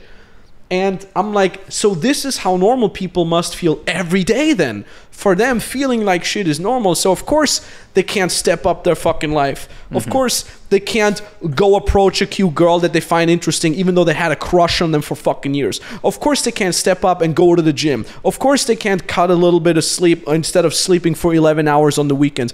Of course they can't work and build their fucking business. Of course they have zero drive to push them outside their comfort zone because of the shit food is making them sluggish, unfocused, tired, probably low testosterone. There's probably all kinds of chemical imbalances that are going on within them. So that's why I think like stuff that you do is so much more important than you think. It's so much beyond like, oh, just get a 6-pack and look good. It's so beyond 100%. Because like you said, like your clients, they step their fucking life up. Exactly.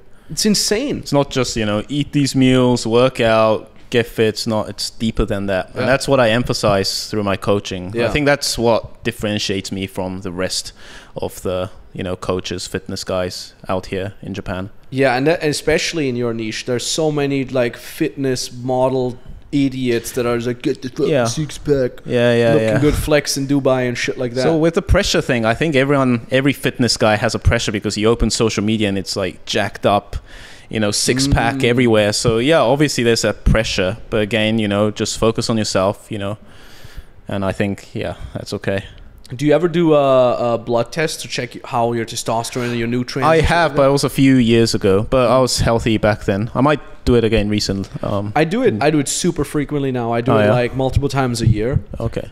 I love it because my results are always super awesome. So I kind of get addicted to it, Yeah, you get addicted to the good results. Yeah, right? because I'm sure for a guy like you, it's probably all off the charts, So like when I looked at my testosterone, especially after I started eating meat, it's like, and this is the crazy shit. I don't know if they do this in Japan too, but in the West, in like Europe, US, what they've done now is they're adjusting the range of acceptable testosterone downwards. Yeah, I've heard that. Yeah. So it's like because testosterone is declining everywhere. It used to be much higher before IR. So now they're like, oh, well, let's just adjust it down. So these fucking simps are still in the acceptable range. Yeah. And like when I was still a vegetarian, I was a vegetarian for 12 years. I always did. Shit. Yeah. I always did blood tests just to make sure I got enough iron and shit like that. So my testosterone, and I felt towards the end especially, I felt sluggish. I felt I couldn't resist stress as much as I used to, and I just thought it was because I'm in my 30s. And I checked my testosterone, it was still in the acceptable range. It wasn't in the middle, it was rather in the bottom third, but it was still in the acceptable range. It was probably one of these things where they adjusted the range down, and now I'm in the acceptable range. And then I did a blood test, I think 1 or 2 months in after eating meat, and it was 30% higher. So it got to the top. And then I did it again like 6 months later, and it was above. Shit. It was the acceptable range, and my thing was like all the way on the right. So I'd be curious how yours would look like. Yours is probably super high as well. Do you think that's meat that did that? Probably a variety of factors. I'm always like with fitness. I'm always like, don't bother me. I don't care. Just tell me what to eat to get the most amount out of it. Yeah. It's probably fitness. It's probably the meat, I think, to a large degree, and also though what I don't eat. You know what I mean? Like, because for protein as a vegetarian, you eat a lot of processed cheese, low-fat cottage cheese, and carbs as well, right? Yeah, exactly. So I ate just a lot of shit stuff. I was so bloated all the time. Right. Like I always had a fat belly from all the vegetables and all the stuff. And then when I started eating meat, I got really lean for no fucking reason. Yeah, getting lean is super easy on low carbs and high protein meat, eggs. What? How much protein, carbs do you eat? What's your macros? I don't eat too much protein, just 2 grams per kilo of body weight, so not too much. And I like eating more carbs. It fulfills me more, so that's how I do it. So can you share the numbers, or is that a secret? No, it's not a secret. I weigh 72, so I aim for around 140 grams of protein a day. And carbs? And rest carbs and fat, like 200. 200 grams of carbs? Yeah. Oh, beautiful, and then fat. It depends. Like sometimes I feel like going low fat and eating more carbs, and sometimes I feel like eating fat and keep the carbs low. So just hit the protein, and the rest's pretty flexible. So you're really attuned to knowing what you're craving? Yeah, exactly. That's sick. Yeah, and I don't really like track calories to the T anymore. I kind of know how much I'm eating, like if I overate or if I underate. So that's sick. Yeah, it's kind of relaxed for me now. Do you also have this is an interesting question I want to ask you. Do you feel effects of other things, like when you drink tea, caffeine, when you eat? So for example, when I eat something that has super nutrient, I feel it. Maybe it's placebo effect, who cares? But do you feel the difference? Are you that attuned to yourself? Not that. Caffeine, yeah, obviously. But I mean, obviously I'll feel good that I ate something super healthy. I think it's mainly placebo. I'm not that in tune where I can feel the nutrition's absorbing. And who knows? Probably 99% placebo for me. Yeah, maybe. But I feel everything so hard. Like when I drink a glass of wine, I get drunk. I literally, I shit you not, ask Primoz, I get drunk. Alcohol, caffeine, definitely feel it straight away if you've been moderate on that. All right, we're back after a quick break. Can I ask you one question? All day. So when you were coaching dating, did you actually teach guys like about taking care of their body, like health as well? A little bit. Okay. The whole premise is, and I still stand with it, is like you don't need to be good looking to have success with women. But especially later, I was like, hey, try to be the whole package. I called it like, it's not even my name. I stole it from Tyler. It's like the man in his prime lifestyle, which means like try to cover all your bases. Yeah. Try to live healthy. Try to do all these things, because not only you owe it to yourself because you want to fulfill your potential, but I also felt like when you settle down and you get into a relationship, I also think you owe it to your girlfriend or your wife or your boyfriend or whatever you're into, that you become the best version of yourself, you know? Yeah. That includes fitness as well and all other aspects. Yeah, because, you know, the reason I ask this is because first I've either thought of going into dating or fitness. Obviously I went into fitness, but, you know, the reason why I did that, because even if I was to coach dating, I'll probably, you know, start off with take care of your health, you know, like you can't just be like, yo, be confident, bro. It's like you have to do good to yourself, take care of yourself, then you can be confident, right? So that's how I kind of thought, okay, fitness is the base for like everything. So that's why I thought, okay, fitness first. Maybe in the future, maybe I can do something on dating, but that's why I chose fitness, and that's why I was curious if you did that. For me, it was the other way. For me, it was social dynamics is the base for everything, and then you get into fitness. Right. But it's like, again, it's like a gateway drug. Yeah. And I have this too, like so many of my clients now, they started with the dating. They're like, oh, you know, I watched you when I was in my 20s and I got an epic girlfriend and I got this life hand like this. And now that I'm in my 30s, I want you to help me build a business. And, you know, it's really genius. I got to give props where props is due. A lot of that is Tyler or Owen Cook, how he's now known, because he used to literally say, he's like, guys, he used to tell this to all us other instructors. He used to say, like, guys, all these RSD fans, they're watching us right now. They're all in their 20s. Okay.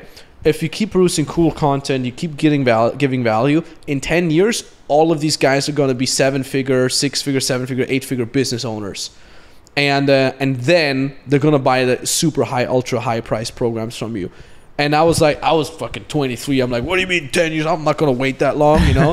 But now that I'm 32, I'm like, that makes exactly... That's what's happening now, right? Literally. Yeah. It's so crazy. Like so many of, for example, of my mentors now, my 8-figure mentors that are helping us scale to 8 figures, they're like, oh, Max Tornow? Did you used to coach in RSD? I love RSD. They're like, they know, like everybody knows this. Like I'm on the phone with some random 8-figure IG Instagram guy, and he's like, oh, RSD, yeah, shit, I still remember you guys. They're all like that. And I'm like, that goddamn Owen, he was right. Yeah. So yeah, what else do you want to ask me? That was the question I had at the moment. Yeah. I'll probably have a few more pop up, but yeah. I mean, dude, what's your plan? Do you have any? I mean, you gotta have like a rough plan of what you want to be doing in the next couple of years. Yeah, so obviously scale my fitness coaching business. Obviously I'm getting my first hire, so it'll be great to, you know, have a team, you know, build a team, have that experience of, I don't know, you said it sounds very fulfilling to have other people to be working on your vision with you, like having a team. So I'm very excited to experience that.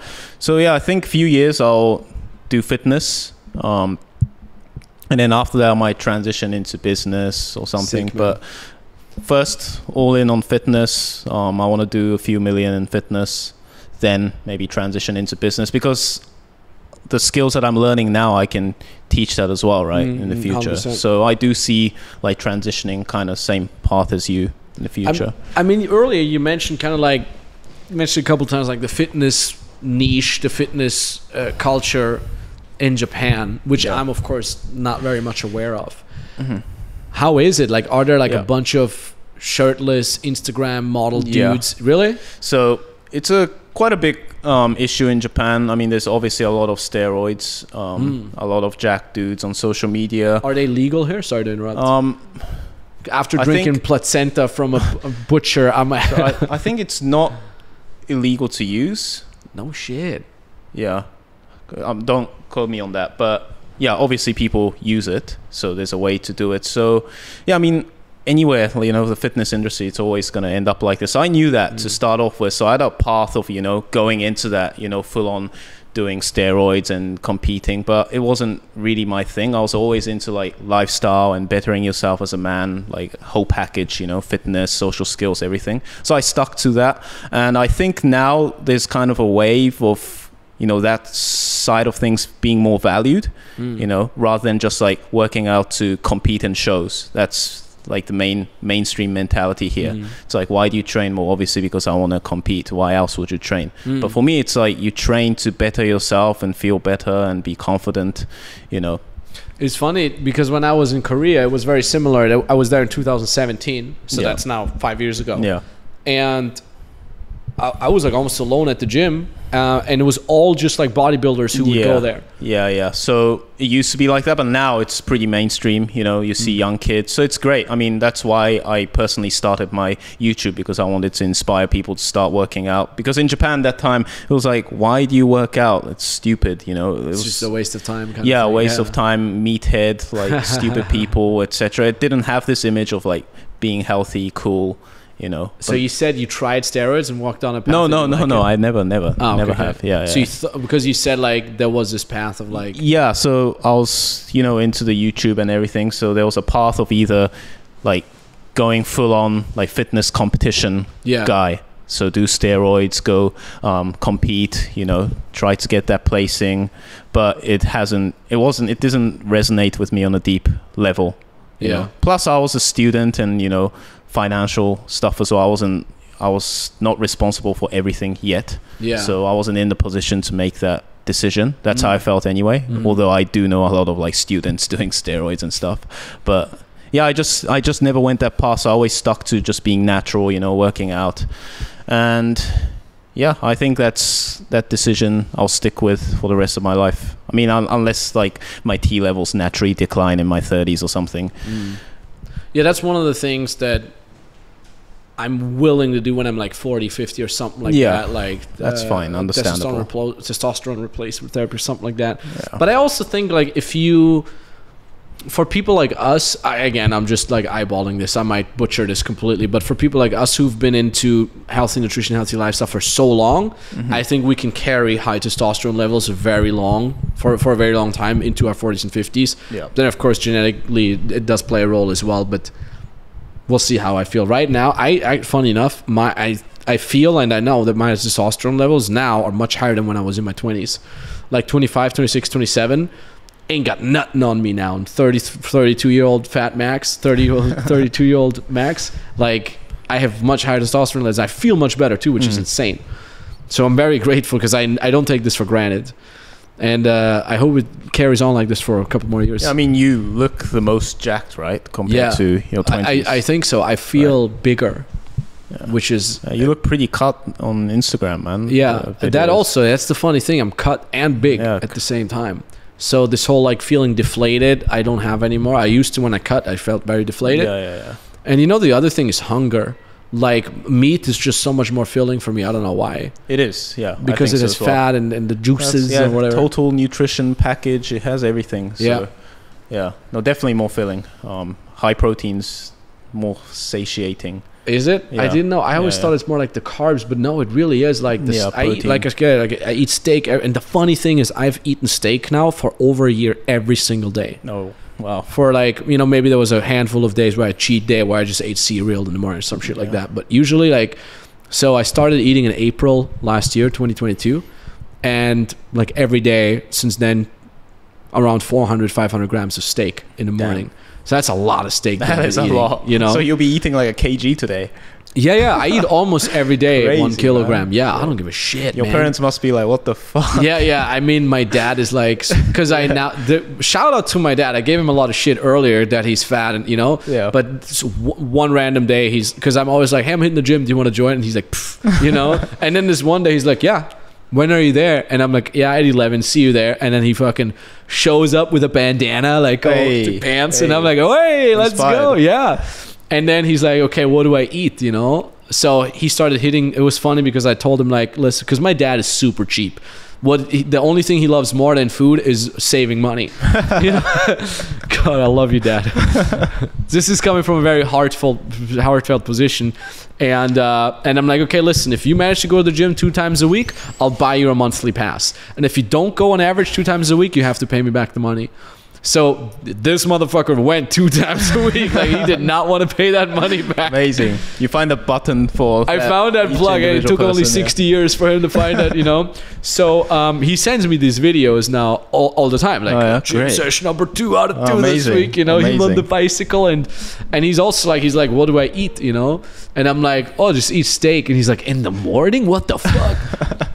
But it's dope. I love it. Like, after eating it for a full year every day, I go to bed and I'm like, can't wait for that steak tomorrow. Yeah, it never gets old, does it? Yeah. It does not get old at all. I don't know why. It's just so good. Same. Especially here, man. Oh. Yeah, it's amazing. It's so good.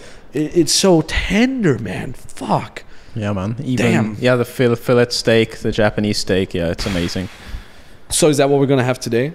Today, we're gonna have roast beef, so a bit leaner, but it is soft, very soft. Yeah, let's go. It's American. Is that the only thing you can get there? Because you kept saying roast beef. Yeah, it doesn't have a menu where I can choose. No, it's like You'll see. But the main thing is the roast beef, and there's sides, salads. Yeah. So is it a cheat day for you today? Kinda. Basically, yeah. I haven't eaten today other than like a bit of steak. I had a bit of steak and eggs, so probably like 500 calories. Oh, nice. So yeah. So when I go out like this, I know I'm gonna eat like crazy. So I tend to save up on the calories. That's smart, man. You know, it's funny. Like, is that the same for you? Like when I was since the last couple of years, like my idea of like partying hard is going with a bunch of cool people to a restaurant and just eating. It's not like drinking and going to the club. Yeah, for me it's just my idea of like, guys, let's just go nuts today. Let's go to a restaurant and order all the food. That's my idea. That sounds fun as well. Yeah, but maybe after go for drinks and party. I'm down for like, that's the thing. Like for me, getting drinks is like three glasses of wine and I'm shit faced. I'm beyond to carry me home kind of thing. That is literally my idea of but it's funny. I mean, because as a dating coach, I lived in nightclubs. I literally have a concept that is called make the nightclub like your living room. Spend more time in the nightclub than in the living room. So I would coach guys in the nightclub 6 nights a week. You never drank those times, right? No, never. Zero times. So I mean, maybe like one time I got a drink because a girl invited me or something like that. We actually have a video once. It did not end well. It was in Copenhagen. You had like these like outside bars, you know, and this girl was like, hey, it's my birthday, I'll buy you a drink. She buys me a drink and I pour it and I'm like, I don't drink, thanks. And she was like, what the fuck? You wouldn't do that now, right? No, now I'm less extreme. I'm still an agent of chaos, but I wouldn't do it anymore. That's crazy, and she that was over. I think she took the second ring and shoved it in my face. Yeah, that's all nice. Yeah, because I thought it was funny, you know. I was like, no thank, you know. So, well, what happens if you drink? You know, you're obviously used to be a dating coach, so you don't have to, you know, drink to, you know, have fun and approach girls and everything. But what happens? Do you go to the next level? Is it the same, or what happens when you drink? I think I become more annoying, just a more annoying version. Okay. Yeah, right. I know this even before I was a dating coach. Yeah, he's nodding. Yeah, because I talk a lot. Obviously, I don't need any substance to talk. That doesn't change. I already talk the most random things, obviously, also completely sober, so that doesn't change. I just become a more annoying personality. Right. Just like legit annoying. Okay. And I keep saying that I'm drunk, and everybody's like, oh, he had 2 glasses of wine. And I'm like, I'm shit-faced, guys. It's funny, and I love it very much to be in a position where I can be very, like literally like 10 years of teaching dating sober. Yeah. It teaches you how to be crazy without any substances, and I'm very happy that I mastered the skill because many people can't. You know? Just switch it on whenever you want, right? Yeah, but I can switch it on whenever I want, but it takes me energy to switch it on sometimes. So especially when I'm super hustle mode, it takes me a while to switch that on. Yeah. But then it's just like you're taking a tricycle downhill. It gets faster and faster, and then you're just like, and then when I'm really riled up, like probably I will be today, I can't go to sleep because I'm still like, let's go, what's going on? Yeah, after I have ideas. Your tours and stuff, you must feel super hyped up, you know, talking to tons of people. Don't want to sleep almost because you're high, right? Yeah, exactly, like literally high. Like we call it speakers high. Speakers high, okay. Where you're like, I've literally had this, not every time, but many times. I had like out of body experience on stage. I would talk, and then I would see myself. I would like look at the back of my head while I'm talking. So you're actually high then? Yeah, legit. And then I would just be like, and then I would like wake up. I would snap out of it, and then I would just see like 200 people staring at me, and then I'm like, how long did I just speak? And some guy like, 3 hours, bro. Keep going. And I'm like, holy shit. And yeah, here's how it worked for me. And that's the best part ever because I had never prepared anything. Unless later on when I started pitching, I just had a PowerPoint. But like the first, 6 years, zero. I would just hop on stage. I'm like, hey, what's up? And I just start talking. And then get a couple of questions. And then and it's so funny because later on when I started doing business talks, I got invited to like big business events. And I would be a speaker, you know. And then the organizers, they would like find me like an hour before my speech, like freaking out. Max, we don't have your PowerPoint. We need the PowerPoint right. And I'm like, oh, I don't have a PowerPoint. And they're like, well, what are you going to speak about? I'm like, I don't know. And they're like, what do you mean? You don't, what the, you're on stage. And they would freak out. Crazy for them, yeah. And I would be like, I don't know what I'm going to talk about. Fucking freestyle it, you know? And then like 5 minutes before, they're like, what are you going to speak about? I got to introduce you. I'm like, I don't know. They would lose their shit. And I would have people on there that would be professional speakers for years, and they're like, you're lying, dude. Don't tell me you don't have anything prepared. No way. I've been speaking for 25 years. Don't fucking. And I'm like, I have zero. I'm just a crazy dating coach that just talks. How did you get to that stage?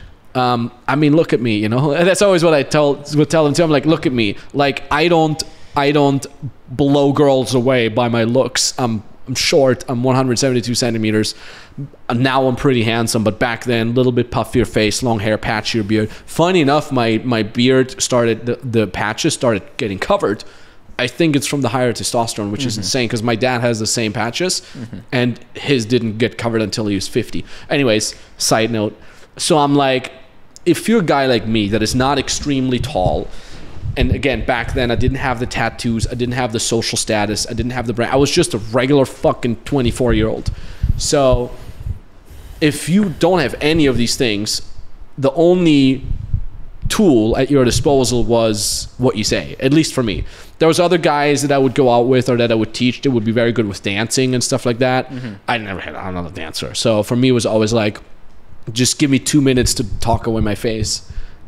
I legitimately, so like my words I became so good at it. And then in multiple languages too, because I became good at it in German. Then I had to switch to English when I started being international. And then I completely lost it in German. I had to relearn that. Right. And the last thing was actually Austrian dialect, because I associate that with, you know, me being the farm boy from the 5,000 people cow town. And then I started getting really good at dialect as well.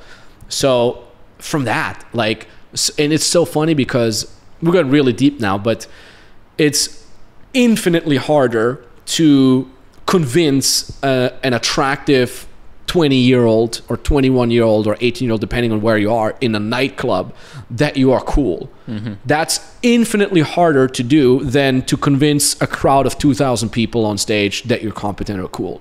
It's the easiest shit in the world, because just think about it logically. Like an 18, 19, 21-year-old, very attractive girl. I'm not talking about an average girl. I'm talking about a very attractive girl. She goes to the nightclub. I mean, by the time, like, when she leaves the house, the cab driver is hitting on her, right? She leaves the cab. The guy at the valet is hitting on her. She stands in line. The guys in front of her and behind her are going to hit on her. Yeah. Her friends are going to hit on her. The bartender hits on her. She stands 10 seconds alone in the line to the bathroom. She gets approached 100 times. So you're just the next fucking douchebag that shows up. And plus, you're not attractive. Like, now I know that I'm more attractive, but back then I wasn't. You're not tall. You're not the VIP guy. Man, I was wearing $9 H&M shirts. I look like a bum. Because we also thought it was funny to look like a bum. So we would be like dressed worse than we are. I had already made my first million. I would purposefully still dress like a bum. I would not wear shoes and stuff like that, like unless I had to, just to get in the club. I would just be horrible. And then I approached this girl. So she's like, yo, you know, in her head, she's like, hey, that's the 100th guy that talked to me the last hour. Yeah. He's neither the tall guy that I've been eyeballing the whole time, nor the cute guy. He's just some random bum. But I talked, and then she's like, you're funny. What the fuck? You know, like, damn, like this guy. And then it's so funny. Like, so many times when I would go home with a girl or be on a date, she would be like almost bummed out that I'm the guy she likes and not the actually attractive guy. You know, she's like, so many times I would have girls say, you're like totally not the kind of guy I would ever hang out with me or go home with. Not at all. They would say this openly to my face, also because they knew it wouldn't hurt me. That's a compliment though. Huh? That's a compliment. Total compliment, because it's a compliment to my charisma or whatever. Yeah, exactly. So she's like, yo, I've looked at out of all the guys that talked to me today, you're like the bottom 10%. Yet, weirdly enough, you're the one who came home with me. So I've had this hundreds of times. Maybe not hundreds, but like multiple dozens of times. So when you do that, and then you talk to on stage, and if you think about the context, so you talk to someone who's been approached 100 times and you're definitely the bottom 20%, versus you talk to a crowd of people, they're literally physically sitting below you, you're up on a stage, there's a spotlight on you, they paid money to hear you speaking. Easiest thing in the world to convince them, like, hey, I have authority, I'm on damn stage. So it's almost like everything you do on stage. I cried on stage and they loved it. You know what I mean? Like, cry to a 20-year-old girl, she's like, what the fuck? You know? But like, I would cry on stage and they're like, oh, he's so relatable. You know, I had this one speech where my dad was in the crowd. It was Frankfurt a couple of years ago. It was one of the biggest business events I spoke at. And again, me, zero preparation. I just hop on stage, just ramble. And then I was like, hey, my dad is here in the crowd. And by the way, one cool lesson that I realized about my dad was when I told him I need 5,000 euros to borrow to fly to the United States to work for free as an unpaid assistant for this Owen Cook guy without any promise of pay that I know only from the internet. Can I have 5,000 euros? Oh, and I quit my job and I quit my university, but that's my dream. My dad pulled me aside and he said the following thing. He said, Max, I don't think it's a good idea. I think it's a really stupid idea for obvious reasons. You're going to work for free. You're going to borrow money to fly to Miami. You quit university. You quit your job. That's a really stupid idea. But I know, as your father, every single idea that you've had so far, you've stuck to it and you grinded it out. So me and your mom, we're going to give you the money. And I was on stage telling that story with knowing that my dad was somewhere in the crowd. I couldn't see it because the light was on me. And I just randomly, I didn't plan it. I just told that story. And I'm like, and I realized it like halfway on stage. I'm like, my dad literally said, this is not a good idea. But he gave his fucking 21-year-old son the biggest gift a father could ever give you. And this is probably similar to what your father gave you when he said, it's cool, go do your thing. He said, even though I, as the older, more experienced man, don't believe this is a good idea, I trust that you're going to make it work. And that, I believe, is the biggest gift a father can give his son, that despite his own experience, he values the trust that he has in his son higher than his own experience. And I say this on stage and I just cry. I just start crying. And it was like 2,000 people. And I hear some people like, oh, you know, like when you cry, like, oh, holy shit, you know. And even that, people loved it. Even though it was not planned, I'm a fucking 25-year-old, you know, I'm supposed to be like this business coach and I'm just crying on fucking stage because I talk about my fucking dad. And even that, so what I'm trying to say is like, whenever you're on stage, it's like, whatever you do, once you have that authority, people are just going to frame it in a nice way. Yeah. So that was a very beautiful, intense moment. So with the speaking, the way I usually do this is I have an idea, it forms in my head, and it's like a seed. And then out of that seed grows a stem, like a tree trunk. And that's the core idea of like, hey, that's what I want to talk. Hey, everybody listen, I have this idea. You should do this. And then that's kind of the main idea. And then out of this main idea grows a twig, you know, like a little twig. And then that grows into like 3 other twigs. And every twig is an idea. I'm like, okay, this is the main idea. Like, for example, fitness is a gateway drug in personal development. But then I'm like, you know, the reason why this is not only because it's good for your body, but because it's also good for your mentality. And then, so that mentality idea is 1 extra twig. And then that grows 3 other twigs of like, because what it teaches you is this and this and this. And then I'm like, oh, and by the way, you know what else is a gateway drug? Social dynamics. So that's another, it goes in the other direction. Yeah. And then like I speak, but the thing is like my brain creates these twigs much faster than my mouth can speak. So I'm still over there talking about the fitness thing. And then I'm like, oh, and then I gotta work off all these here. But while I'm working these off, my brain creates these other connections over there. And it's like, and then I have this full tree. And then, you know, you have nuances, personal anecdotes. They're like leaves that grow on each and every one of these twigs. And then while I'm speaking, I have this whole tree in my head. And then I just work it off. Right. One by one. Yeah. And then it's like 3 hours later and I'm like, the tree is painted, everybody. And then I kind of wake up and then they're like, you spoke 3 hours. And I'm like, great. And then I would just pitch, buy my programs, buy. And that was it. That would be it. And you do this every day. I used to do it almost every day because I used to do it on stage on Thursday. Then I would do it to clients on Friday, Saturday. Then I would do it into a video on Sunday. Would add live streams and stuff like that. And I still do it now with clients, you know? I mean, you and I, we have had many one-on-ones where I would just ramble. Then I would do it in the group calls.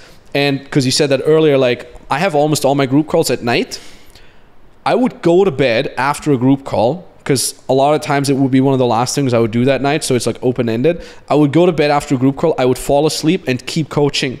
I would have the faces of you guys in my fucking dream and I would still coach these people. And then I would wake up and I'm like, Max, you're an idiot. You're sleeping. You're not on the call anymore.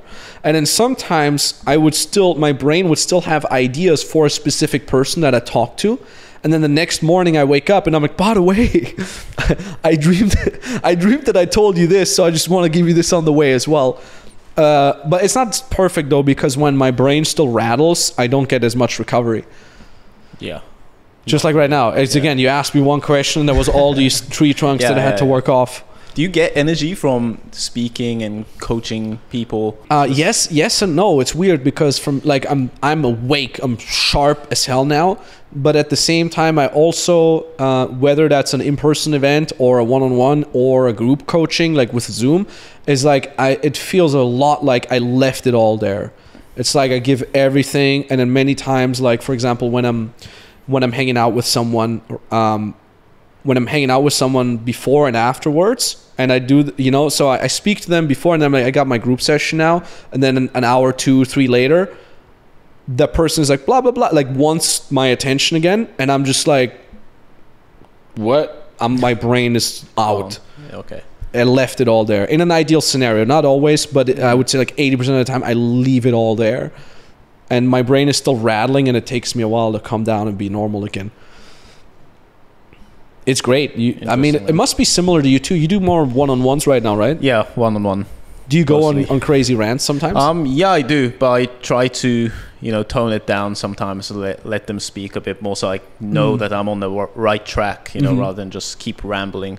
But yeah, I do get energy from not rambling, but saying things that benefits the other person. I don't know, it's just a great feeling. I mean, that's why I'm into coaching, right? I love helping. You see what it does to, like, especially it's the same in one-on-one as well as in a group, like when you talk to someone and you see that moment where it clicks, and you're like, I got him. It's like an upward spiral. But I think when you start doing more group coaching, which is also something that that's the next step for me. I think you love that shit. Okay. I think you thrive in that. Okay, because at the moment, I know now because we talk for fucking 3 hours. You are a guy like this. Okay. And people would eat that up, man. They would love it, and it's so cool because they smile and they're like, holy shit, the rant is happening, and you're just like, you love it, dude. Okay, yeah, I'm looking forward to that because at the moment it's coming to a stage where one-on-one I have a lot of clients, so it's like call after call after call, so I can see it's taking a lot of time just coaching each client. So yeah, I'm looking forward to switching to group coaching and one-on-one, of course, as well. I mean, you can add it. Let's just start adding it. Yeah. Once a week or something. Hey, this is the big life thing, And the cool thing is, because we talked about it off camera earlier as well, it's like what I do nowadays, which we have to implement again while I'm here, is I just turn the camera on. Not only the shitty Zoom camera, but like have a DSLR camera rolling, hooked up to the sound. Because so many times I go on a crazy epic rant and I'm like, this is great for the reels, and then you just cut that out, and funny enough, what it started with me now is like the last fucking 10 I have one-on-ones with my sales team as well, and with some of the higher ups in my team as well, like the executives. I have weekly one-on-ones with them, and I go on crazy rants with those guys too, and these are just 30 minutes where I'm like, how you doing, So for example, Victor, who's been, him, Victor, right? I think you worked with him. He used to be one of our setter. He actually used to be one of our coaches. Okay. Then he used to be one of our DMers, and then he became a setter. And he became one of our 2 top setters in the company. And now he got into an executive position where he trains the new setters that are coming in. And he has one-on-ones with me too. So now I'm kind of teaching him. He's switching his profession from doing phone calls to managing a team, which is a completely different skill set.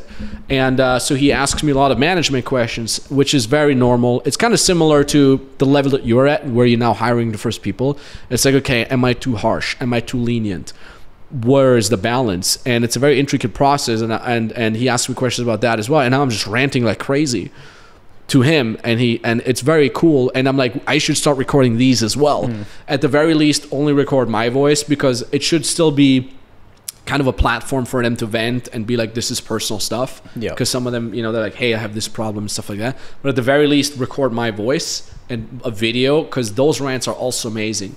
And for me, it's almost sad when I go on a rant somewhere privately without shooting it, because it's gone. And I tried so many times to recapture that, and sometimes it works, many times it doesn't. Yeah, it's just, it has to be in the moment. Yeah. Right, yeah. And it's, again, like, you get fired up, you're like, ah, it's beautiful. It's like, public speaking is very crazy, and like, especially when you just freestyle it all day, it's such a cool art form. Yeah. You are an artist, like, at the core, right? Because you were into playing music, and so I guess it's weird, because I think I suck at it. Like, especially music. I'm a musician. I know how to play drums. I sing. I play guitar. But like, when I look at other musicians, I'm like, I could never do that. No way. And I'm like, what aspect of? First of all, I feel like I have zero talent for a melodic understanding. Like, I could never come up with a catchy melody. No, like I played in many punk rock, classic rock, and metal bands, and like, my riffs would always be super boring and shitty. And then I would have like my random guitarist. He would just be drunk. I was like, hey, what about this? And I'm like, whoa, holy shit, what the? And they were intricate and catchy and good, right. And I could never do any of that. I think I'm too analytic for that. So I think I have I think I am creative. Definitely, yeah. But not in that form. Okay. My thing is like, I think I'm good with media. I can see things in videos. I'm like, the video is going to be like this, and the cut is that, and then you get a shot of me like this. And with speaking, I think those are my two biggest strengths. Music I like, it's a hobby of mine, but I don't think I'm virtuoso enough, and never will be, but which is fine.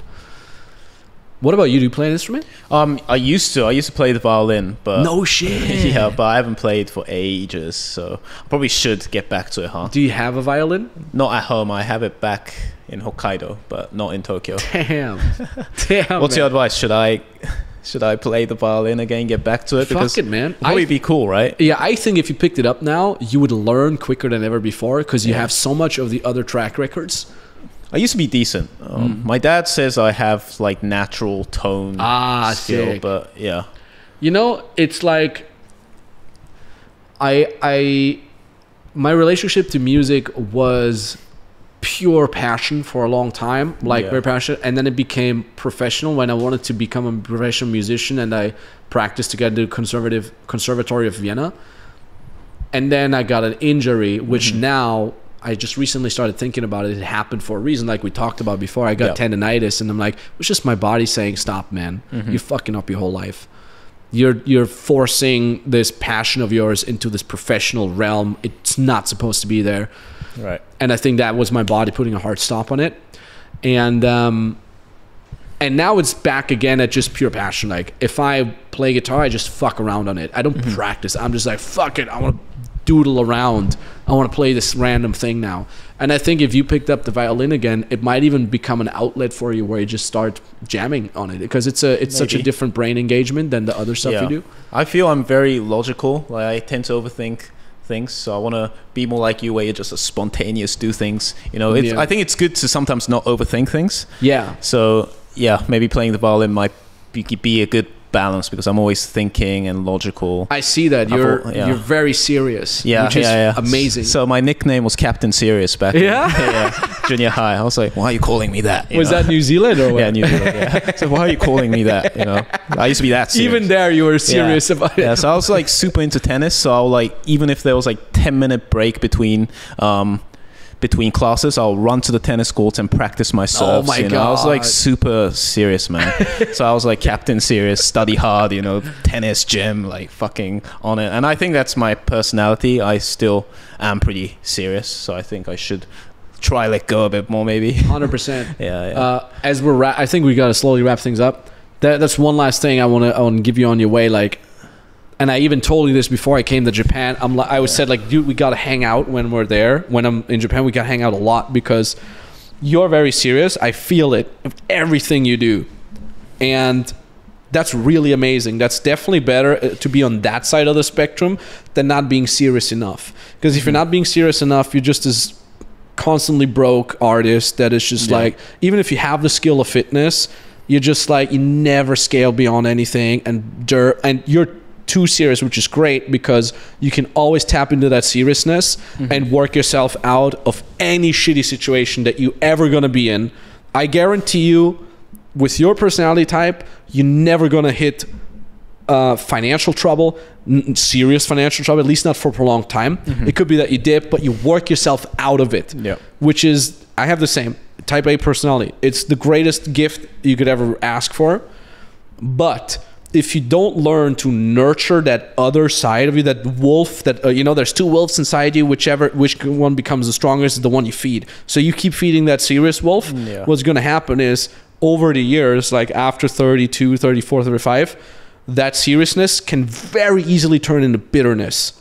And you get this frowny face. And like, I notice it, like I have a lot, this frowny face, and I'm very well aware of it, which is why, the 30 minutes after a 14-hour work session, I fuck around. I'm stupid. I gotta do silly things. I gotta scroll through the stupidest memes, get on Primo's nerves, because it's feeding the other wolf that would otherwise starve to death. As weird as it sounds, and I think if you learn to nurture that other side of you, the cool thing is, like, when you nurture the stupid side, the silly side of you, it doesn't hurt the serious side. In fact, I would even argue that it strengthens that one as well, because it puts balance in. And that's, for example, a lot of people ask me, like, okay, Max, if you're that serious about business, like, why do you have so many female friends? Like, why do you go to Cyprus? You bring 4 friends with you. They're all girls. Because I'm like, because girls get bored if I'm fucking serious. Them being around force me to be silly. Right? Because they're gonna be like, this is boring, let's do something, like, hey Max, like, let's go do some fun shit. And if I'm just like, no, let me grind, it wouldn't work. So it's like my safety net of, like, making sure that silly wolf within me doesn't starve to death. And I think if you work on that as well, you'll become a super balanced guy. And the higher you climb up, the more balance is important. So when I hang out with people that are way above me, they're making whatever, 8 million a month, 10 million a month. When I hang out with these guys, I don't see them working harder than me. I don't see them necessarily being smarter than other people. I see them being more fucking balanced. I'm like, this guy is actually really fucking chill, even though he makes so much fucking money, has so much more pressure. And that's kind of like the thing that everybody needs to work on to feed. So for people who are listening, you got to figure out where on that spectrum you are. You are very much on the serious side, so you can basically go all in on the silly side and nurture that for a while until you're in a balance. If you're more on the silly side, you got, dude, shut the fuck up and start grinding for 2 years nonstop just to nurture the hardcore side, the serious side. And like, everybody needs to have that awareness to figure out where they are and then nurture the other side. It is about the fucking balance. And that's also like why, like, I would say like 80% of the people that I meet, they're on the non-serious side way too much. And that's why so much of my content is shut the fuck up, grind it out, motherfucker. It's not because that's the only thing that's getting you to do the thing. That's just the counterbalance to most people's bullshit. Anyways, man, it's epic to have you here, dude. Yeah, and with the girl side of things, when I'm with girls though, it's easier to open up. So yeah, balance, man. Balance is key, definitely. These days I've just been, working and So we're gonna go to the Tokyo Speedway to balance it out. Let's do it. We're gonna go get steak to balance it out. We're gonna get cigars and drinks to balance that out. Oh, and one more thing that we're gonna do. We're gonna have a cheat day where we're just gonna get up and walk through the city and just eat all the places. Like, because for him and I, we don't know any of the food here. Yeah. So you're welcome to join us. Where we're just like, I'm gonna buy this squid candy or whatever the fuck. I just started eating all of that. Let's do it. Yeah, let's do it'll be it. fun. More of that magical drink. More of that magical drink. More placenta drink. I need to try that. Dude, we'll go tomorrow. Yeah. Let's get some placenta. I know where to go. No, never. I know where to get it, I've never man. even heard of it, man. Dude, it's great. Have some placenta crew unite. He doesn't know what it is. He does. No, now I know. Now every I know. normal person knows what a placenta is. Placenta, yeah, I know, but I didn't know there was a drink. Sponsored by placenta. Hey, dude, it was a sick episode. Thank you so much for joining. Where can people find you? On Instagram, Alec_Nakano is my personal. With a K, N-A-K-A-O. Yeah, ALEK_NAKANO Nakano. We'll put it in the description of the podcast. Yeah. YouTube channel as well for all the Japanese speakers. YouTube is Alec Lifestyle Fitness. Yeah. So Boom. it's all in Japanese, but if you guys speak Japanese or want to learn Japanese or want to see the lifestyle in Japan, fitness lifestyle in Japan, follow me. Give him a follow. He's an absolute legend. Thanks for being on the thing here. And welcome to Japan. And yeah, let's have fun. Enjoy. Let's feast. GG. GG.